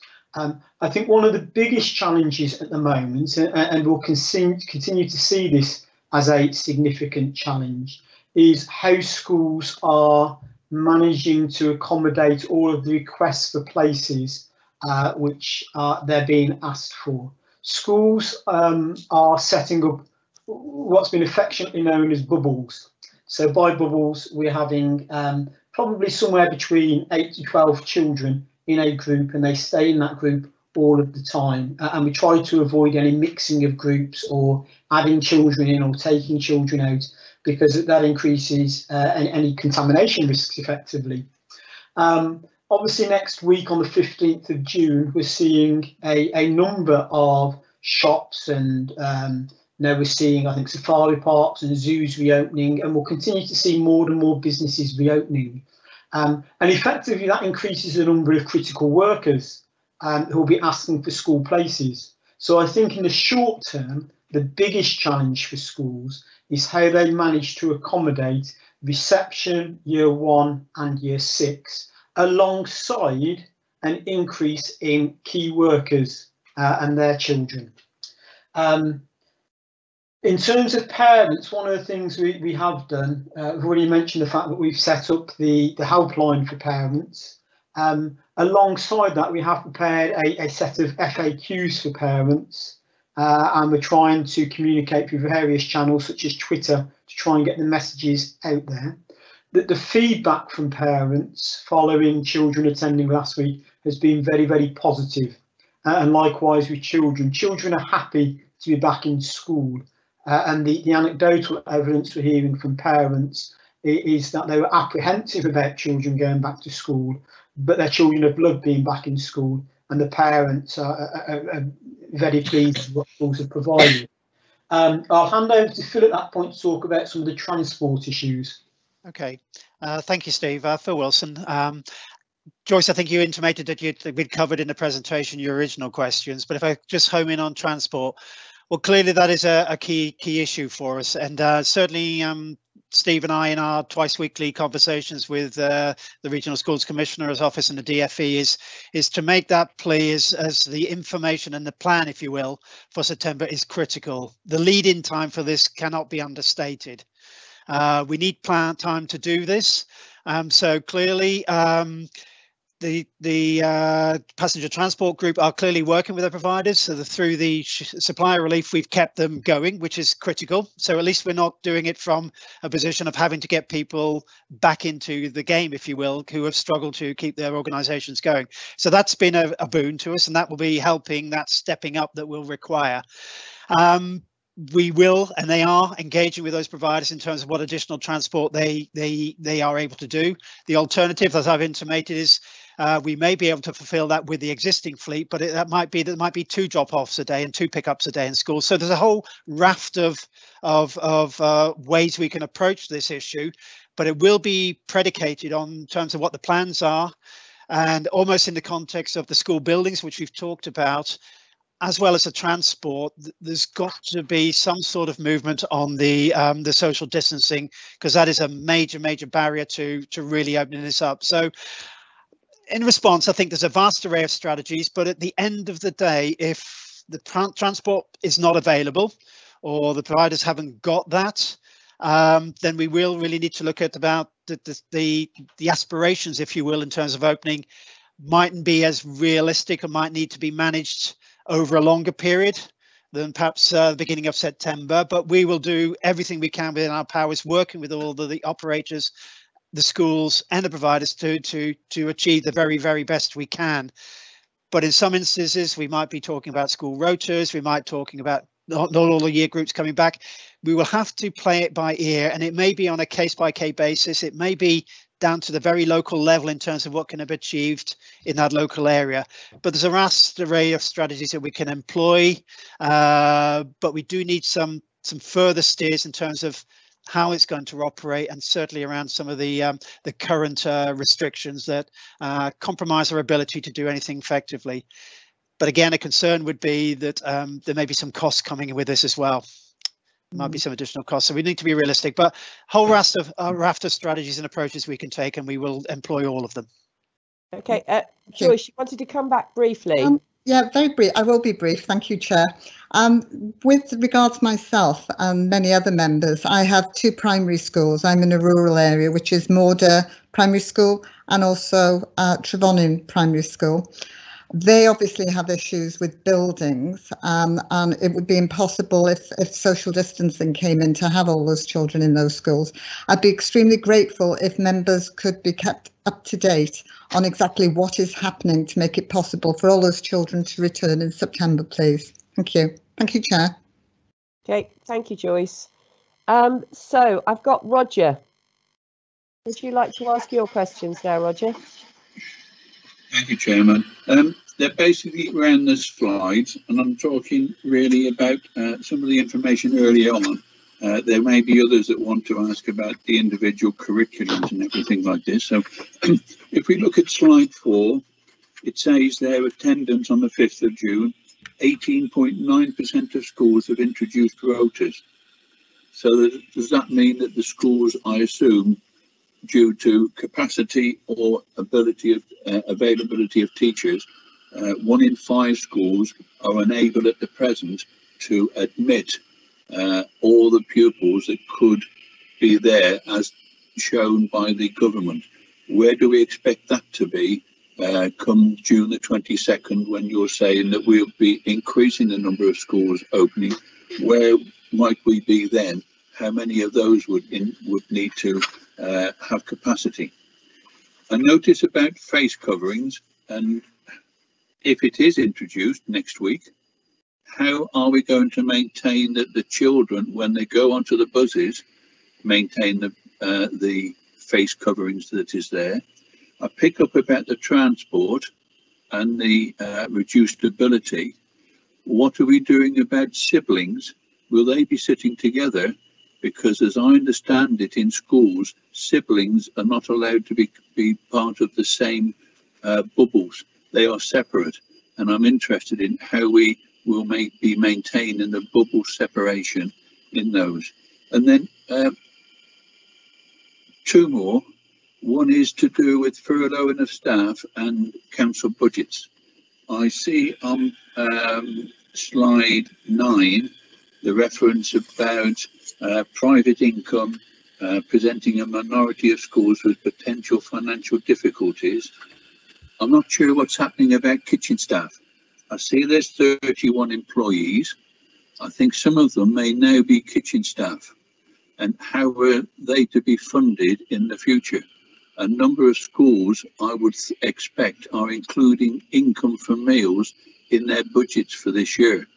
If we go all of summer term, by the look of it, their income from meals will be way down but the kitchen staff will still be on the school's books as having to be paid for.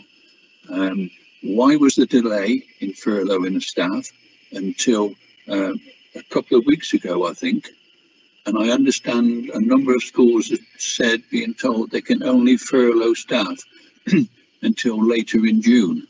Why is that when the furloughing scheme will go further into the school holidays? And then finally, Chairman, is the number of children who have been referred to the local authority. Nationally, they're saying that the number of children being referred to the local authorities is increasing because of the problems incurred in the schools having to be closed. Have we shown any indication of that? Thank you, Chairman. Okay, thank you very much, Roger. Would you like to mute the mic so that we can hear? That's it. Thanks. Thank you. So, Karen, that's you and Steve, I presume. Do you want to? Well, I'm going to ask Steve probably to talk about the rotors and then the transport stuff and the furloughing of staff, and turn to Phil, and then I might come in with the furloughing staff as well. Okay, fine. Should we start off with Steve then? Yeah. The rotors were determined by risk assessments, and in part, when schools carried out their risk assessments, they were basing it on feedback from parents as to how many children might return. I think one of the things which we did see was the number of children who attended school on June the 1st was probably slightly lower than schools anticipated. And I think that's probably lower because it followed the weekend where there was lots of news stories about the safety of schools and the reports coming out of some of the sage scientists. And likewise, we just had a weekend of very hot weather. And I think that probably affected some parents' decisions as well. We do have a number of schools that use rotors, and we were very clear when we agreed our ways of working, our principles with schools, to say that it would be a school-based decision for schools to determine what works for them. I had a conversation this morning within infant schools. So within Shropshire, we still have a number of infant schools. So an infant school would have reception year 1 and year 2, so effectively 3 year groups. And the government is asking for 2 of those 3 year groups to attend. So you can imagine the pressure on numbers within infant schools.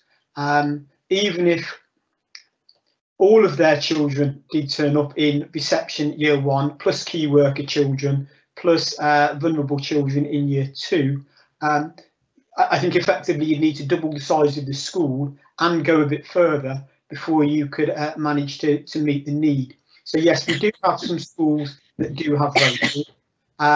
Will we expect it to fall? Yes, I think we probably will expect it to fall. And part of this is affected, as you alluded to, Roger, by staffing.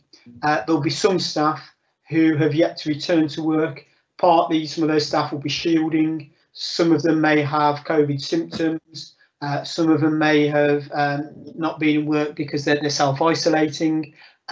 As we see more staff return to work, we'll probably see a reduction in rotas, but equally that has to be balanced by an increase in numbers returning as well.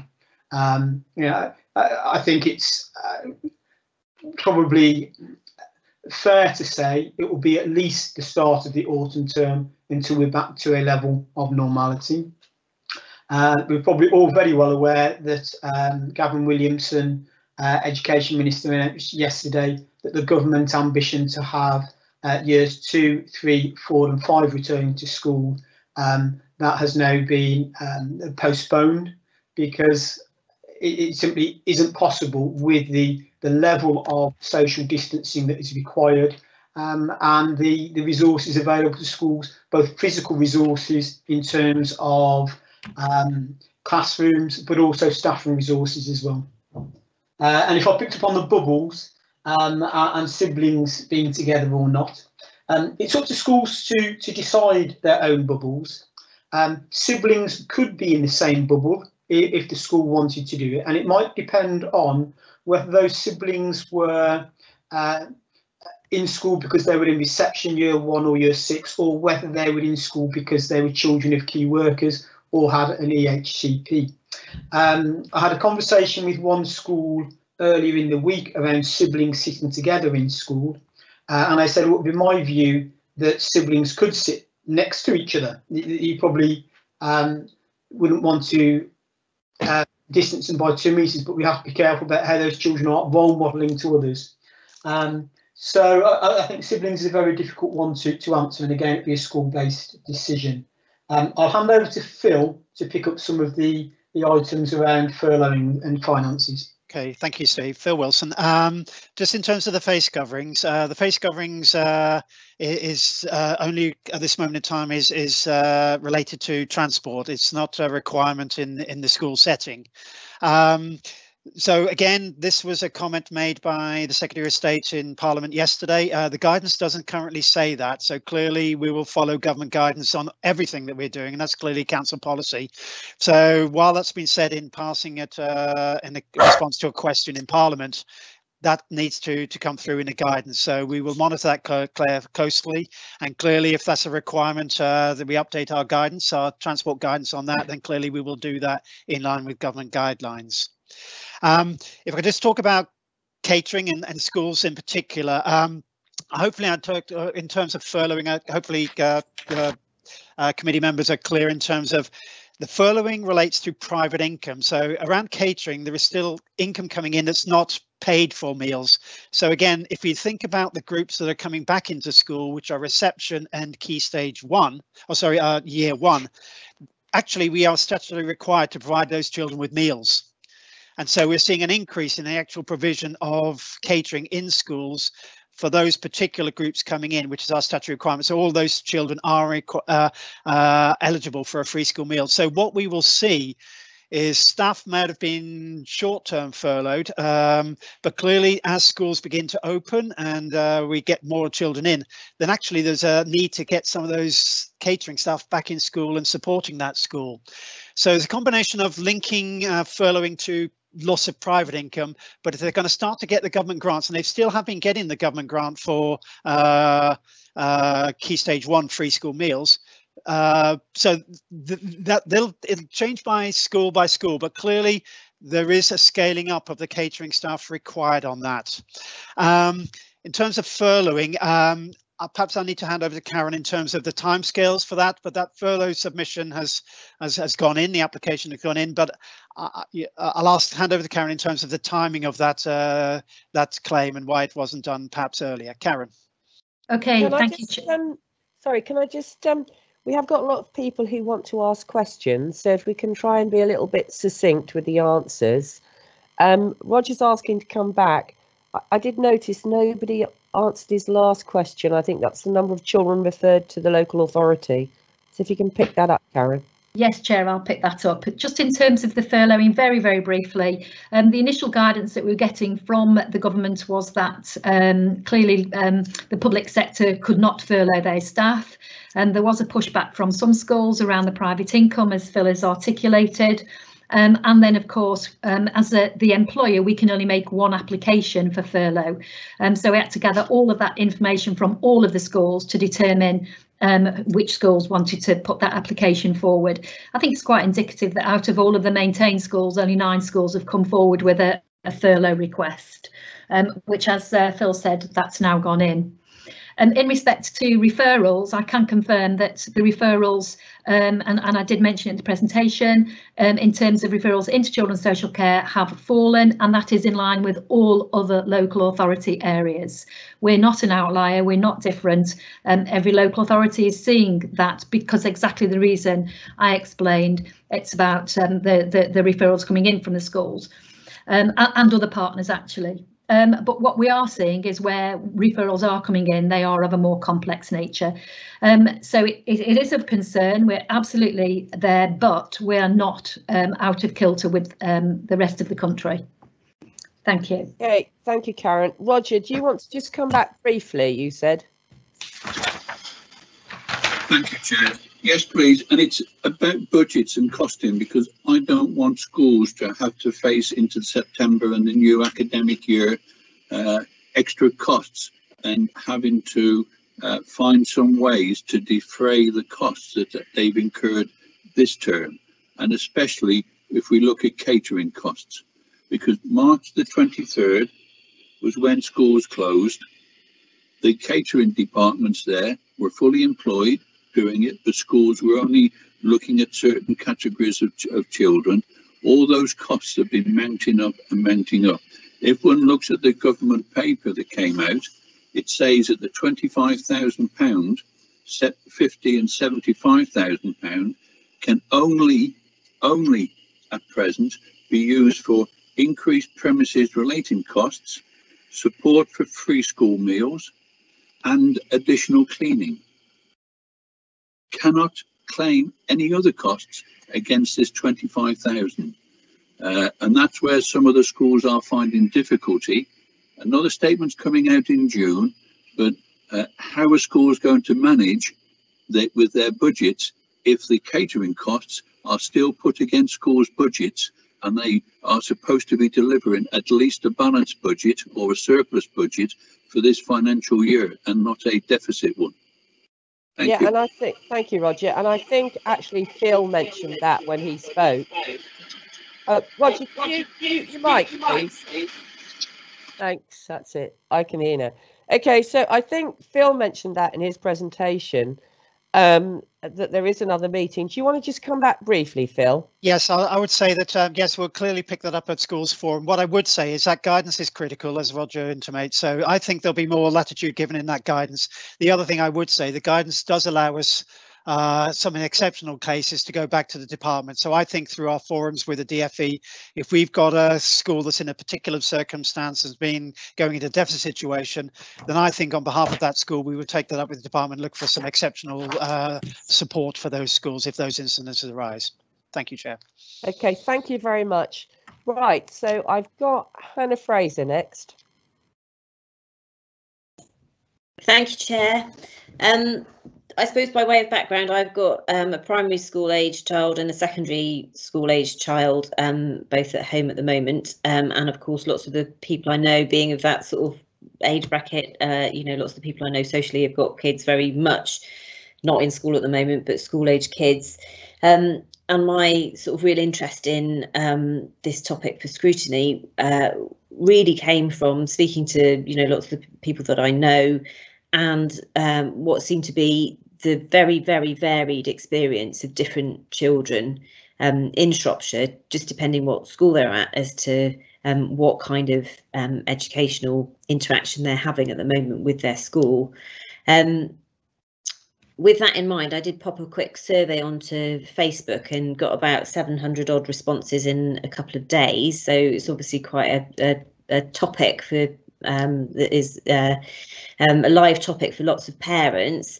And it was very, and I've forwarded the results of the survey, which I hope will be of interest and hopefully useful as well, just in terms of giving a window into sort of parents' view of how schools are operating at the moment. Personally, I'd like to extend my thanks to all schools at the moment. This is unprecedented circumstances. There's, you know, we've moved now from a kind of response to, oh my goodness, schools are shutting. Whoever would have thought schools were shut, and now we're into a more measured time frame. So I was very interested to hear about your comments that you also recognise that it's a kind of a transition now into, okay, now here we're in a situation that's certainly going to last for the next half term, and for some kids homeschooling may last for perhaps another half term after that. So my concern really is around moving forward in terms of the variety of experience that children are getting. How can we make sure that most kids get the best experience they can and the best kind of access to education at the moment going forward? In terms of responses to my survey, 76% of responses were for primary school age kids, and I think probably secondary school age kids by and large are more self-serving, and the issues around helping them to access whatever the schools are laying on are perhaps a little bit more straightforward. But for primary school children, it's not necessarily so straightforward. And the big take-home message from the results of the survey were that most parents seem to feel that the amount of work that their children are getting is probably broadly about right, but the amount of interaction with schools is not enough. And so reading through the very detailed comments, the experiences of children seem to range from, at one end, perhaps a school will be doing Zoom assemblies, they might be doing daily interaction with a teacher through an app, and there will be marked work, or at least feedback on work, on a daily or weekly basis. So that seems to be the sort of gold standard at the moment. A lot of kids are getting less interaction than that. They're having a day, perhaps a weekly worksheet from some teachers, and then very little feedback. So they're being guided in terms of accessing materials, but there's no real educational interaction with the school. And then at the very far end of the spectrum, there seem to be some parents who can't interact with school at all, or are chasing school for educational materials. So I'm really concerned that, and of course it's such a sort of diverse patchwork at the moment of how schools, whether they're academies, whether they're maintained schools, whether they buy the services from Shropshire Council, all the rest of it. There's, Shropshire Council doesn't necessarily have, there's no one size fits all sort of answer to this, but it does seem to me that some kids are not getting the kind of input from schools that other kids are getting. So my questions then are really around, how can Shropshire Council really promote what is best practice and kind of disseminating, especially going forward as there's more emphasis on curriculum, and as you're talking about a sort of recovery curriculum and perhaps better engagement with kids. How can that sort of good practice be disseminated? Is there guidance on what the expectations are for not just the curriculum, but for the kind of social support? I know kids would just love to see their classmates, they'd love to have a Zoom meeting with their table of 6 kids or whatever. Could that be done once a week? And lots of parents are saying the same thing. Lots of parents are saying, if they know kids at private school, they're all getting Teams meetings and they're having the curriculum just delivered as it was. It's just over a different platform. And, parents are saying, why can't schools engage with kids and parents on these online platforms in the way that perhaps other schools are enabling? Or, and then rumours abound that the unions are telling teachers that they shouldn't be interacting with kids over Teams or all those sorts of things, or that there are GDPR problems with using people's data in those ways. So, there's lots of rumours abounding as to why some of the technology that could presumably be used to great effect is not being used. And then, of course, we come on to the issue which you touched on, which is that the more children go into school, it's actually less easy for schools to then interact with kids who are out of school through home learning platforms. So how can, because I think going forward, it will be the case for some time that most children will not be in school. So for schools to be focusing 90% of their effort on the minority of kids who are in school seems wrong, seems the wrong approach for our children in Shropshire. So those are my questions. Really? Sorry, Hannah. Yeah. I've tried to, I've tried to be patient, but you've had about, I don't know, quite a long time. Okay. Without asking the question. So can you put the question? Yeah, I've asked for what are the plans for disseminating the good and best practice? Are there clear expectations for both curricular and kind of pastoral support? Do schools know what it is that they're supposed to be doing? What about these rumours that there are restrictions on, GDPR or guidance for teachers that they shouldn't be perhaps using some technology to access pupils? And how can we ensure that most children who continue to be at home will be supported as more children go back into schools? Thank you. Okay, thank you. Steve, would you like to answer quite succinctly? Thank you. Thank you. In terms of dissemination, as I mentioned earlier, we continue to have things such as head teacher briefings. So, for example, tomorrow we have secondary head teacher briefings, and then next week we have primary head teacher briefings. So we will continue to use those, plus our one-to-one conversations with head teachers to both support and challenge schools in terms of what they should offer. And aligned to that, I think that we would recognise there is an inconsistency at times, and if we're made aware of those inconsistencies, we'll follow those up and we'll challenge those. In terms of the pastoral prioritisation, yes, agree entirely. There is a real need to make sure we look after the mental well-being of children, and would continue to encourage schools to do that. In terms of GDPR, there are no GDPR concerns. There is union advice around use of streaming lessons and contacting pupils through Microsoft Teams or Zoom. The advice will differ from primary schools to secondary schools, and we'd say things like streamed learning is more appropriate in secondary schools and primary schools. And equally aligned to that, we have to be careful that we don't disenfranchise or increase the disadvantaged gap. If we do too much that is online, we have to remember there will be a number of families who have no access to any online resources, and we don't want to increase that disadvantaged gap. And finally, I think the one around home learning will continue to be a challenge as we go forward. That's why we've raised the question with the DFE to ensure we get more guidance as to the expectations around the home curriculum for those children who are not in school. Okay, thank you very much. Are you content, Hannah? You need to unmute. Yes, thank you. Yes, thank you for those answers. I'm worried by this business about disenfranchising, the fact that you can Zoom to most kids or Teams to most kids, but not some, disenfranchises those. We've already seen that laptops are being given to black children and others. I don't know a single family, and I know quite a wide variety of families that don't have a phone.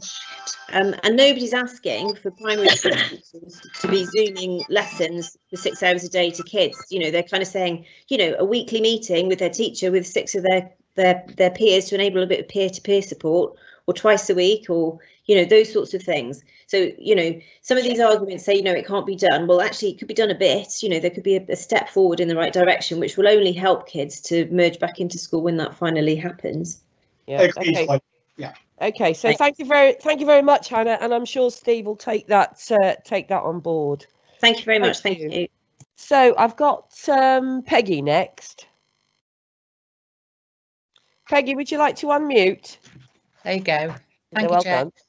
Peggy Mullock, just 3 quick questions. You focus on schools, but do you have any date on early years provision? Will any schools be open during the summer holidays? And have all vulnerable attended schools? And if not, what have we done to support them, please? Okay, thank you, Peggy. Karen, can I ask you to answer those questions, please? You can, Chair. Yes, thank you. And yes, we obviously do have some information in terms of early years.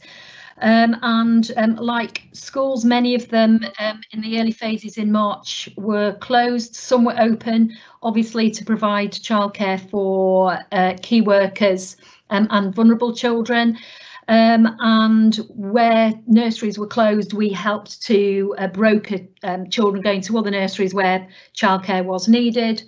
The latest data that we have got that I can share with you, but I will need just to put my glasses on in order to read it, is that as nurseries started to open more widely, again in line with the schools from the 1st of June, as of the 4th of June, which is the latest information I've got available to me at this time, there were 823 children in early years providers, of which 445 were key workers, 40 were vulnerable children, and 338 others. So that's quite a big increase from the previous week, so probably more than double. So is that okay for the early years question? Yes, thank you. Okay, in terms of the summer holidays, I think that's a really, really good question. I don't think that's one that we can necessarily answer at this point in time. We are, of course, awaiting guidance from the department around their views and direction on that. I do think, in fairness, probably schools do need a bit of a break. Many schools have been open for the duration. So I really can't answer that one at this point in time, but we do await further information. And in terms of vulnerable children, I think we've articulated through the presentation the number of vulnerable children who have been in school. I think that there would be a view that we would have liked more of those vulnerable children in school. We've encouraged that where we can, and I've explained social workers have been out to visit children. We've had staff contacting families directly, particularly some of our children with special educational needs and disabilities. We would have liked more of those children in schools, and we've challenged directly those schools to make that available. But it's not, it's not a, it probably isn't where we would want it to be really, but we've done as much as we possibly can do to get to those children who need to be in school, Okay, thank you. I just see I've just been sent a message via the chat, and it just says that in the Daily Mirror and Telegraph today, it's reported about an increase in calls for at-risk children being received by the NSPCC. Would you like to just come back on that, please, Karen? Yeah, of course, Chair. When I answered previously, I answered the question in response to referrals into the local authority, and I stand by that picture, both in Shropshire and nationwide.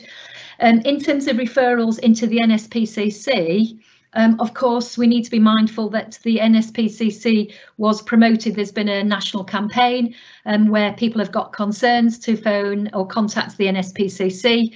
In reality, all NSPCC do is to pass those referrals on to the local authorities. If that's the case, and I haven't seen the report, so I can't comment, but clearly we'd be expecting those referrals to be passed on to the local authorities as a statutory body to deal with safeguarding referrals. Thank you. Okay, thank you very much for coming back, Karen. I've got Cecilia Motley next.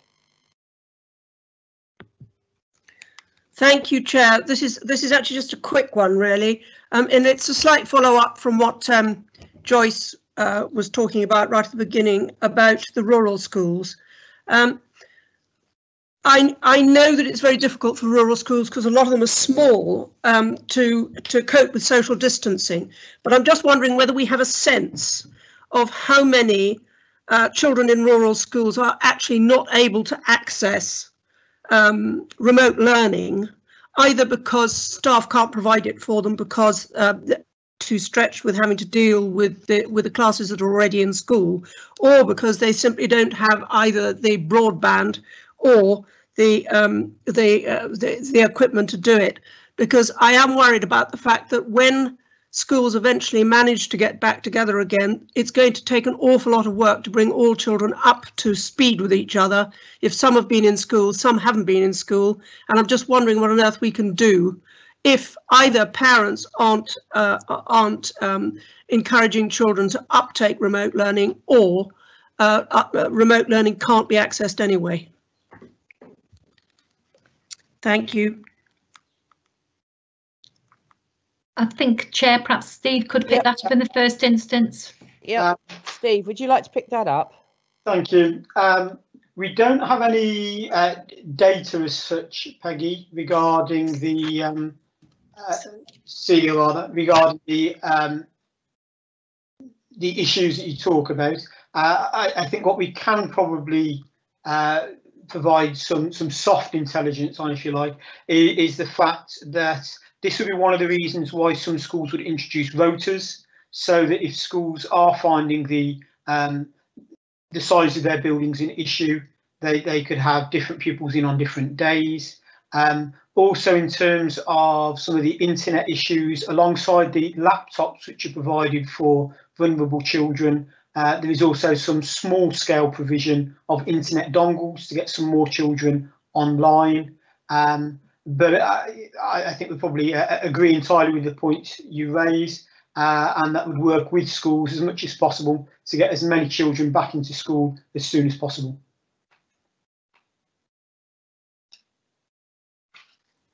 Thank you for that. Have you got anything else you'd like to ask, Cecilia? No, thanks. Quite a lot of it has already been covered. Okay, so I've got two things here. Ed Potter, the portfolio holder, would like to come in at the end. I just want to try and tidy up the loose ends here. Hannah just mentioned she wanted to briefly mention a letter she had about the SEND children, which was sent out to us all. So can I ask Hannah to come back on that one? Thank you, Chair. Yes, I had a letter from PAC, which is the Parents and Carers Committee, who are concerned with special educational needs children and disabled children, supporting them and their parents. They wrote to me specifically saying that their feedback from their parents is that quite a lot of their SEND children are not getting differentiated work in terms of home learning, so they're finding it that they're struggling, that they're not getting any form of one-to-one support through EHCP, which they're disappointed about. And they also made some comments about whether or not Savendale is sort of using the right way of deciding whether or not children should be coming back into school, whether or not they're vulnerable at Savendale. And I think I did forward the letter, so hopefully Karen and her team will be able to look at that and take that on board, but I did just want to mention it here as well. Chair, perhaps if I could just come, oh dear, yep. Come in there. Am I showing my window? I can see you and I can hear you. All right, sorry about that. Yes, thank you, Hannah. We have received the letter, and we will be, I mean, we were aware of some of the issues, and obviously you'd expect us to be aware and to be dealing with them. And so we will be picking up on all of those, or following up on those things. Thank you. Okay, and I've just got Roger's come back to me. And perhaps you'd like to answer. Basically what Roger's saying, or what you've said, is that the NSPCC have been very proactive in asking people to call them if they're worried about children. Roger's come back and saying actually the NSPCC reports an increase of 32%. Is that what you'd expect, Karen? If you could just briefly answer that one. Okay, so to confirm, the government undertook a promotion campaign promoting the NSPCC as the course for individuals to report safeguarding matters to. And that was disappointing from a local authority perspective because of, as I said, we're the statutory body that deals with those safeguarding referrals. So all it was doing was promoting a third party, really, rather than promoting your local authority front door, which is our compass. So all I can say is that, you know, if NSPCC is sitting on 32% increase in referrals, they need to be passing them to us as a local authority. And I'm not cited on any information that tells me that we're getting a lot of data or referrals through the NSPCC, but I can certainly go away and check that up. OK, thank you, Karen. If you could check that up and just email us. Yeah, no worries. OK, so I think hopefully everyone's had a fair opportunity to ask questions. So what I'm going to do now is, Ed Potter, are you there? Yeah, I'm here. Yep. Would you like to say a few words at the end? Well, yeah, I think obviously there's been a very detailed discussion there, and a very detailed amount of information put forward by officers. I just wanted to add my thanks to the school community for all that they have done in the last few months. It's been a very challenging time, as I'm sure we're all aware. Particularly want to thank our parents and young people who have done their best to adapt. One of the key things, I suppose, from my perspective as well, is our thanks to foster carers within Shropshire, who have really stepped up to the mark, accommodated additional children, and worked very closely with some of our most vulnerable children in Shropshire to look after them and ensure that they have access to education, whether it be homeschooling or into school if they're in the vulnerable category. Over recent weeks, we've seen how it's been a very emotive subject, the schools opening. But I think one of the key messages as well, which sort of came out and has just been discussed just a moment ago, is that how important it is for professionals to have eyes on our young people, on our children. When we look at the number of referrals that would naturally come through from schools into our Compass first point of contact to protect vulnerable children, I think that's key, that when more and more young children go back to school, that professionals will have eyes on them. That's all I wanted to say. Thank you. Thank you very much, Ed. Karen, would you like to say anything before we wind up? Would you like to? Yeah. No, Chair. I think we've, as I say, we've done a comprehensive input, and hopefully people have felt assured that the local authority and schools are responding as positively as they can to this very difficult environment that we find ourselves in, that we've never experienced nor expected to experience 6 months ago. And as we said, it is transitionary. You know, we're learning lots all the time, and things are changing and developing every day and every week, and as guidance comes along. So again, just my thanks to everybody concerned, my team particularly, schools, staff obviously, and not least of all parents, who for many of them are teachers in their own right now. Thank you. Okay, thank you. Claire, can I just say something? Yes, you can, yes. Just very quickly, I think Karen and her team have done an absolute outstanding job. And I do thanks, I think, from the council to that department. A wonderful job right through from end to end of this crisis. And I think our thanks should go, Karen, to you and your team. Thank you. Thank you. Thank you very much. Thank you for that, Les. Yes, what I was going to say was, I think we ought to note the report, but also send a thank you to all the staff, all the teachers, all the parents and the kids, because I think we have to stick at this and try and work together. And you know, as far I know, Hannah's done quite a bit of work sending surveys out, but we're all community leaders. You know, if there's little things we can do to help, then let's do it. So let's note the report and send our thanks to all the staff for all the hard work they've done. Is everyone happy with that? Yep. Yeah. Okay, fantastic. Thank you very much indeed, Karen. Thank you. And Steve. Thank you. Are you all right? Yep. Okie doke. Right. So we now have item number 7, which is the Q4 corporate performance report. Tom, can I ask you to introduce the report and introduce yourself? Hi, Tom Dodds. I'm the Intelligence and Insight Manager at the Council, and corporate performance sort of fits within that role. I'm not going to necessarily go through the report, but needless to say that Q4 was quite an extraordinary time for the Council, with the flooding and then the move into COVID-19. So I think with some of the data and the performance which has been reported, it's clear to see the impact that we've seen. So one of the good examples is the theatre and the old market hall, which were looking very positive and likely to exceed previous year's income, but this was obviously impacted through the last quarter. But I'm happy to take questions, but I know we've also got Andy and Karen on the call as well, so we can draw on their experience too. Okay, thank you. So I've got a question here. Roger, you want to ask a question? Yes, thank you, Chairman.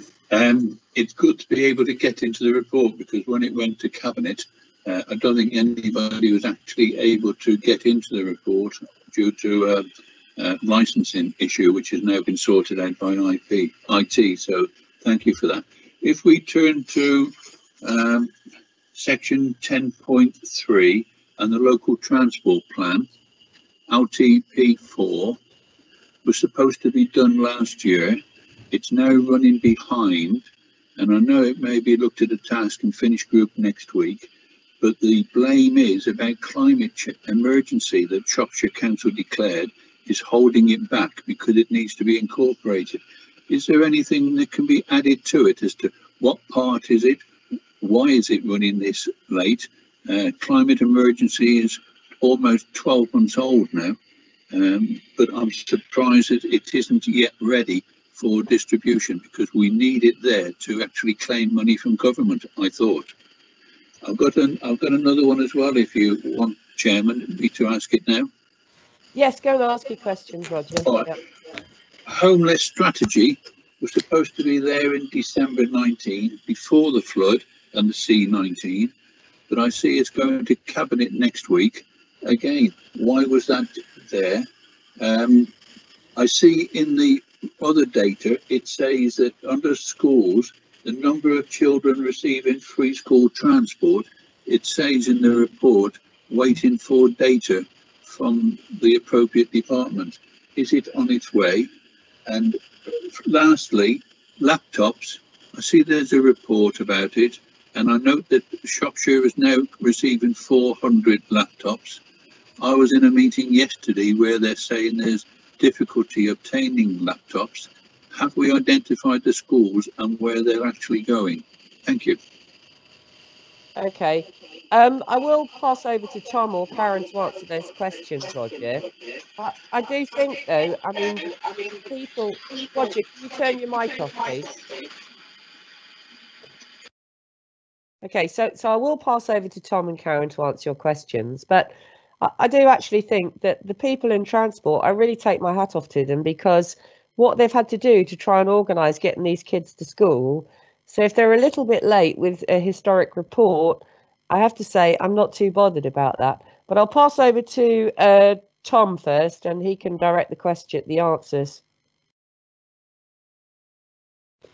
Okay, I shall do my best. I think there's in terms of the local transport plan floor, we'd have to, maybe pick that up through the task and finish group as Roger's suggested. I don't have an answer to that question, and as it's from within the particular service area, it's not one I'd want to sort of try and sort of table a response to.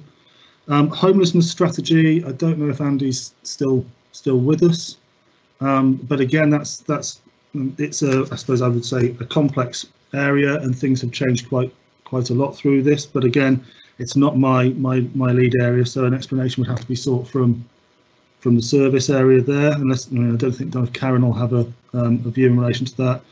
I think laptops for, I'm guessing it's laptop for schools that you're referring to, or pupils, Roger. And Karen might want to pick up on that one. In terms of home to school transport, we can follow up with the service area again, but they will have been under a lot of pressure over the last few months as well. I know that doesn't give you satisfactory answers to your questions, but I can follow up. Okay, so I've got two people here on the side here. Daniel Webb wanted to respond to one of the questions, and Andy Begley wants to talk about homelessness. So if you go first, Daniel, and then we'll go. Okay, thank you very much, Claire.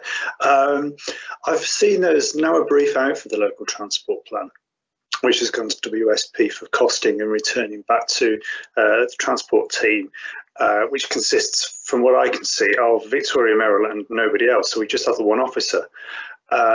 The completion date for that is September 2021, which may seem a long way away now, but I suspect for a document of that complexity, particularly with the consultation involved, that strikes me as a thoroughly realistic timescale for producing a document of that size. It's certainly the intention of the Road Safety Task and Finish Group to look at the LTP insofar as it exists at the moment. Certainly we have LTP 3, which warrants scrutiny as that is our current local transport plan, certainly the nearest that we've got. And I know from looking at the brief that's been sent to WSP that it does include the instruction that it consider the climate emergency that we've declared. So really, at the moment, we're at the stage where it's for us as officers and for you as members to begin to influence that process. And I can think of no better place for you as members, as the Road Safety Task and Finish group, to start asking some of these questions, particularly as within the remit of the group, to look at the broader issues around transport other than sort of motor vehicles and killed and seriously injured statistics. So I think really in that regard, we should just sit tight really to see when the first draft of that comes out, or when they start consulting on some of the themes that they would like to include in that. Okay, thank you, Daniel. I'm going to hand over to Andy now to speak about homelessness, and then back to Karen on the laptops. Thank you, Claire. It's Andy Begley speaking again. I'll be very brief, but in terms of the homelessness agenda, that has moved at a staggering pace from January onwards of this year, when you consider the issues we had to deal with regards to flooding, and then latterly with C19. The numbers of homelessness have increased day on day, week on week, and has become a serious issue for us here in Shropshire, particularly around single homelessness, people who are who previously have been accommodated in other people's houses, if you like. So they've surfaced, and we now have an obligation to rehouse those individuals. So the issue around temporary accommodation and more permanent solutions is a huge one that will impact the council significantly. So I think it's right that that comes at this time, and a lot of, as I say, there's been a lot of changes over a very short period of time, and I envisage the horizon, the scenario will continue to change at that kind of pace going forwards. Just wanted to make those comments, Chair. Thank you. Okay, thank you, Andy. So if we can have Karen about the laptops, and then I will briefly come back to you, Roger, okay?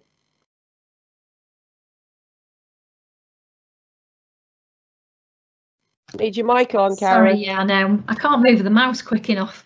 Roger, I'm not aware of the meeting that you're referencing. So if you want to let me know what that is, I'm very happy to follow that up. In respect to the laptops, they're not allocated to schools, they're allocated to individual children. And clearly we've been going through a process to identify those children, and those children most in need of a laptop. And clearly that's those children who haven't got a laptop, and more importantly, those who need a laptop with built-in connectivity. That's the piece of work that we've done. We've had 500 laptops, and that's and we're about to start to distribute those, and we're expecting those to go out early next week. We did receive laptop in boxes, and clearly our IT team have had to set those up at a point in time when we're also very busy keeping in excess of 2,500 people live on the internet working remotely. So it's been a challenging time, I think, for everybody, but those laptops will be out as soon as possible. Okay, thank you very much, Karen. So did you want to come back briefly, Roger? Quick one. I'm complimenting our education and our IT. The meeting I was at yesterday was with a number of group leaders from other local authorities, and a number of other local authorities are reporting no information, no laptops, nothing. So my compliments that we are where we are, and they are now starting to go out.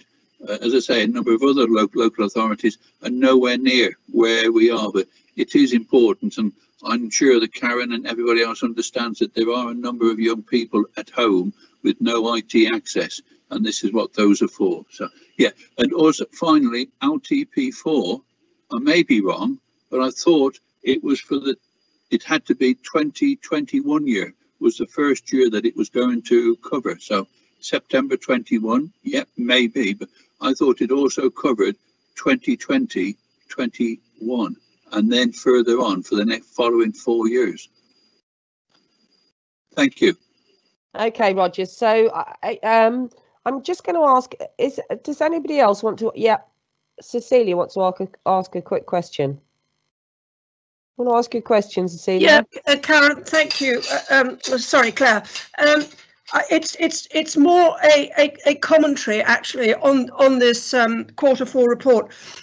It seems to me that because of the way that we've all been working ever since the COVID outbreak, And I absolutely endorse Karen's remarks about the fact that our IT team have been quite incredible in the way that they've managed to get many people sorted out online. But it does seem to me that following on from this, and in particular, just looking at the part of the report that relates to embracing our rurality and the local transport plan and all that, I think we may be having to look very closely at this again in a rather different context. If we decide going forward that there may be benefit in more staff working remotely once the COVID threat has passed. And so I think we need to be careful about not setting too much in stone at this particular point, because I think we're going to find that we are going to be developing new ways of working at quite a pace. That's all I wanted to say. Okay, thank you very much, Cecilia. So is there anybody else who would like to ask a question on the Q4 performance report? Okay. What I suggest we do is that we actually note this report. Is everyone content that we note the report? Yep. Yes. Yep. Yep. Okay, so we'll note the report and move on, and thank all the officers for all their work. But obviously, we are in a totally different place than we were when when Q4 took place. Okay, so thank you very much indeed. So we're going to move on now to item number 8, which is the future work programme. Daniel, would you like to introduce yourself and present the item? Yes? Yes, of course I will. Hello, Claire. Thank you, Claire. I'm Daniel Webb. I'm the Overview and Scrutiny Officer. I'm an Overview and Scrutiny Officer here at Shropshire Council. I present you here a draft work programme for the Performance and Management Scrutiny Committee for the rest of the year up to November. This incorporates changes requested at the previous meeting in May around reorganising some of the items and adding further items to the agenda. So coming up in July, we would be looking at the financial matters pertaining from the coronavirus pandemic, which would fit quite nicely then with the Q4 finance report. We also intend to bring an item regarding the Council's response to the climate emergency, and we also intend to look at highways performance reporting.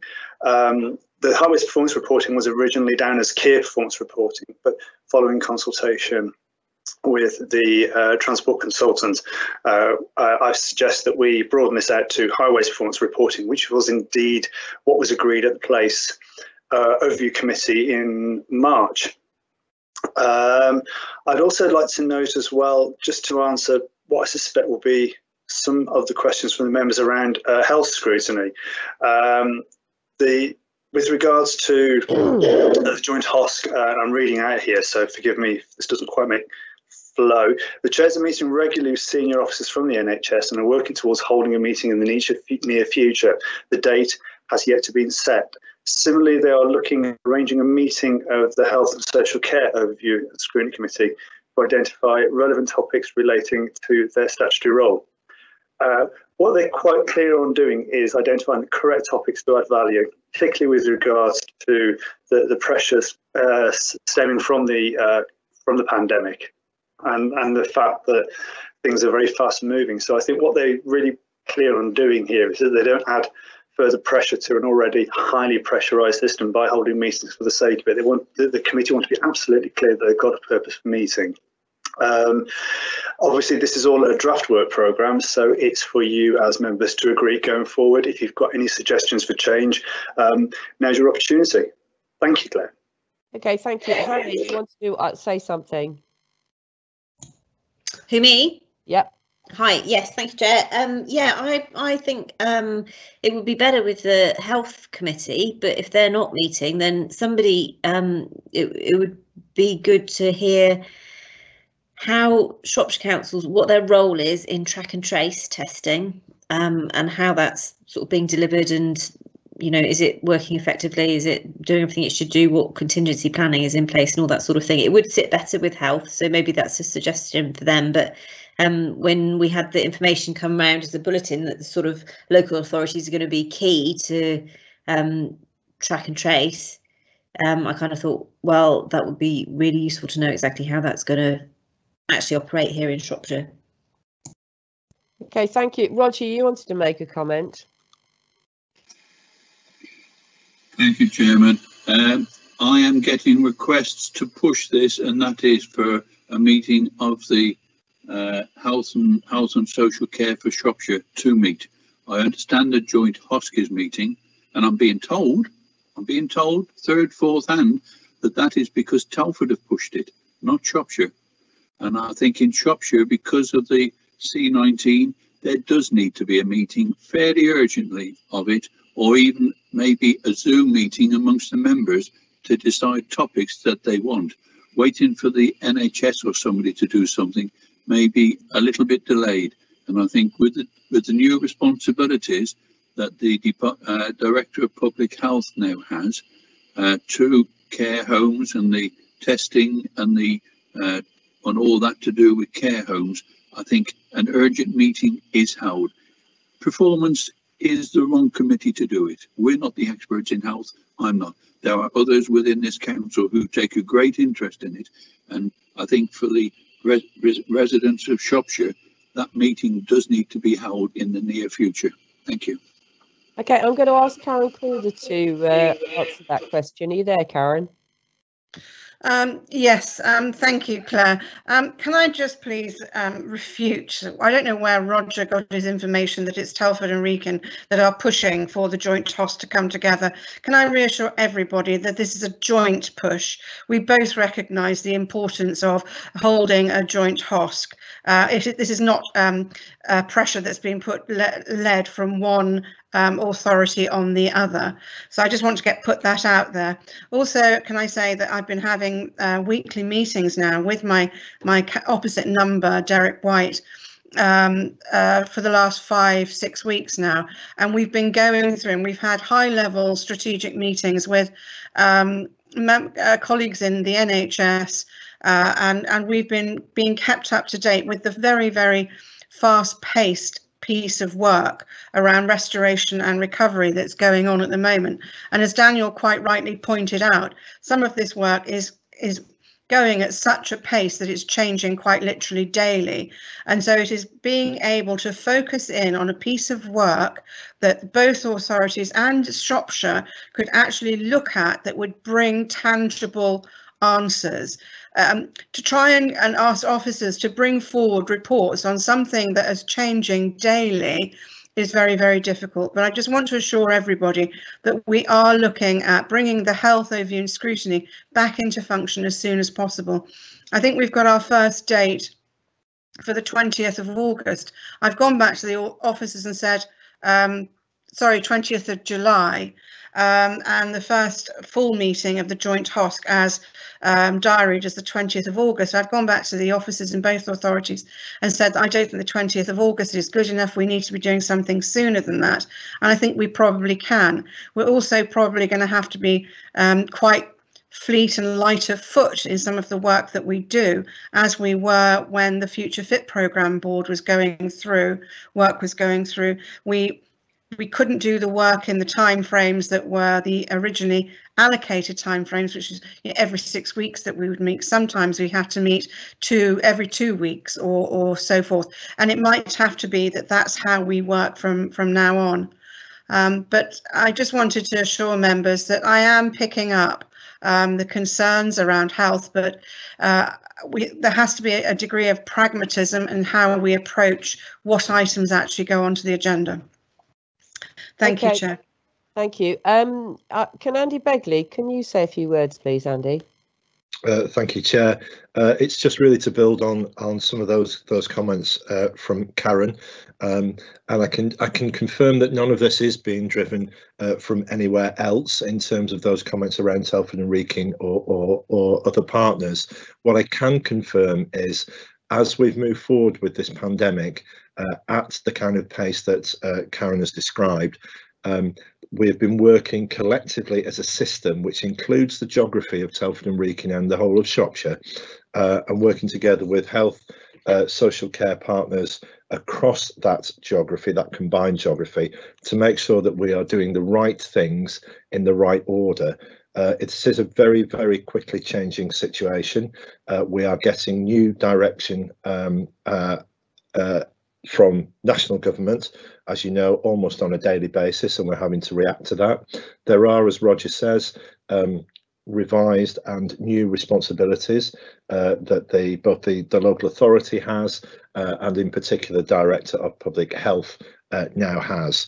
And in terms of that, we're working together to put together those public health protection boards. That's part of our responsibilities. All this detail is being worked through at the moment. This is being communicated as best we can, again, on, if not a daily basis, certainly every other day there's new communication that we're putting out there. And at the moment, that's the position that we're in. We're working through this. We're trying to use our existing structures and those new structures that it's incumbent upon us to create. That is direction from national government. So all that is coming together to make sure that we are addressing what needs to happen in times of a crisis, while still maintaining, hopefully, our development work as described within those particular boards. Thank you, Chair. Thank you. So I appreciate we've been going a long time now, and I want to just agree the agenda for the July meeting. So one of the things that I did think we might want to put on there is the SEND report, which was done a couple of months back now. So I'd quite like to put that on there. We've got climate change and the finances. So we 3 items is absolute maximum. So Daniel, what have we got? What have we got? We've got 3 items on there now at the moment, have we? Yeah, I would caution against adding more. I think if you're going to, I mean, looking at this, there are three's enough, definitely. Well, you have 4 at the moment, actually, at the moment. So there's the COVID-19 financial matters, the Q4 finance report, climate change, highways performance reporting. I would be staggered if you got through half of that within 2 hours. I think you need to make a hard decision, actually, on not on what you add, but what you take out. Alternatively, you could hold a further meeting in July or August.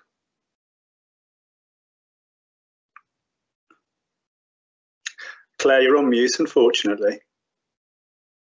Chair? Sorry, yes, sorry. A dog just jumped up. Yeah, sorry.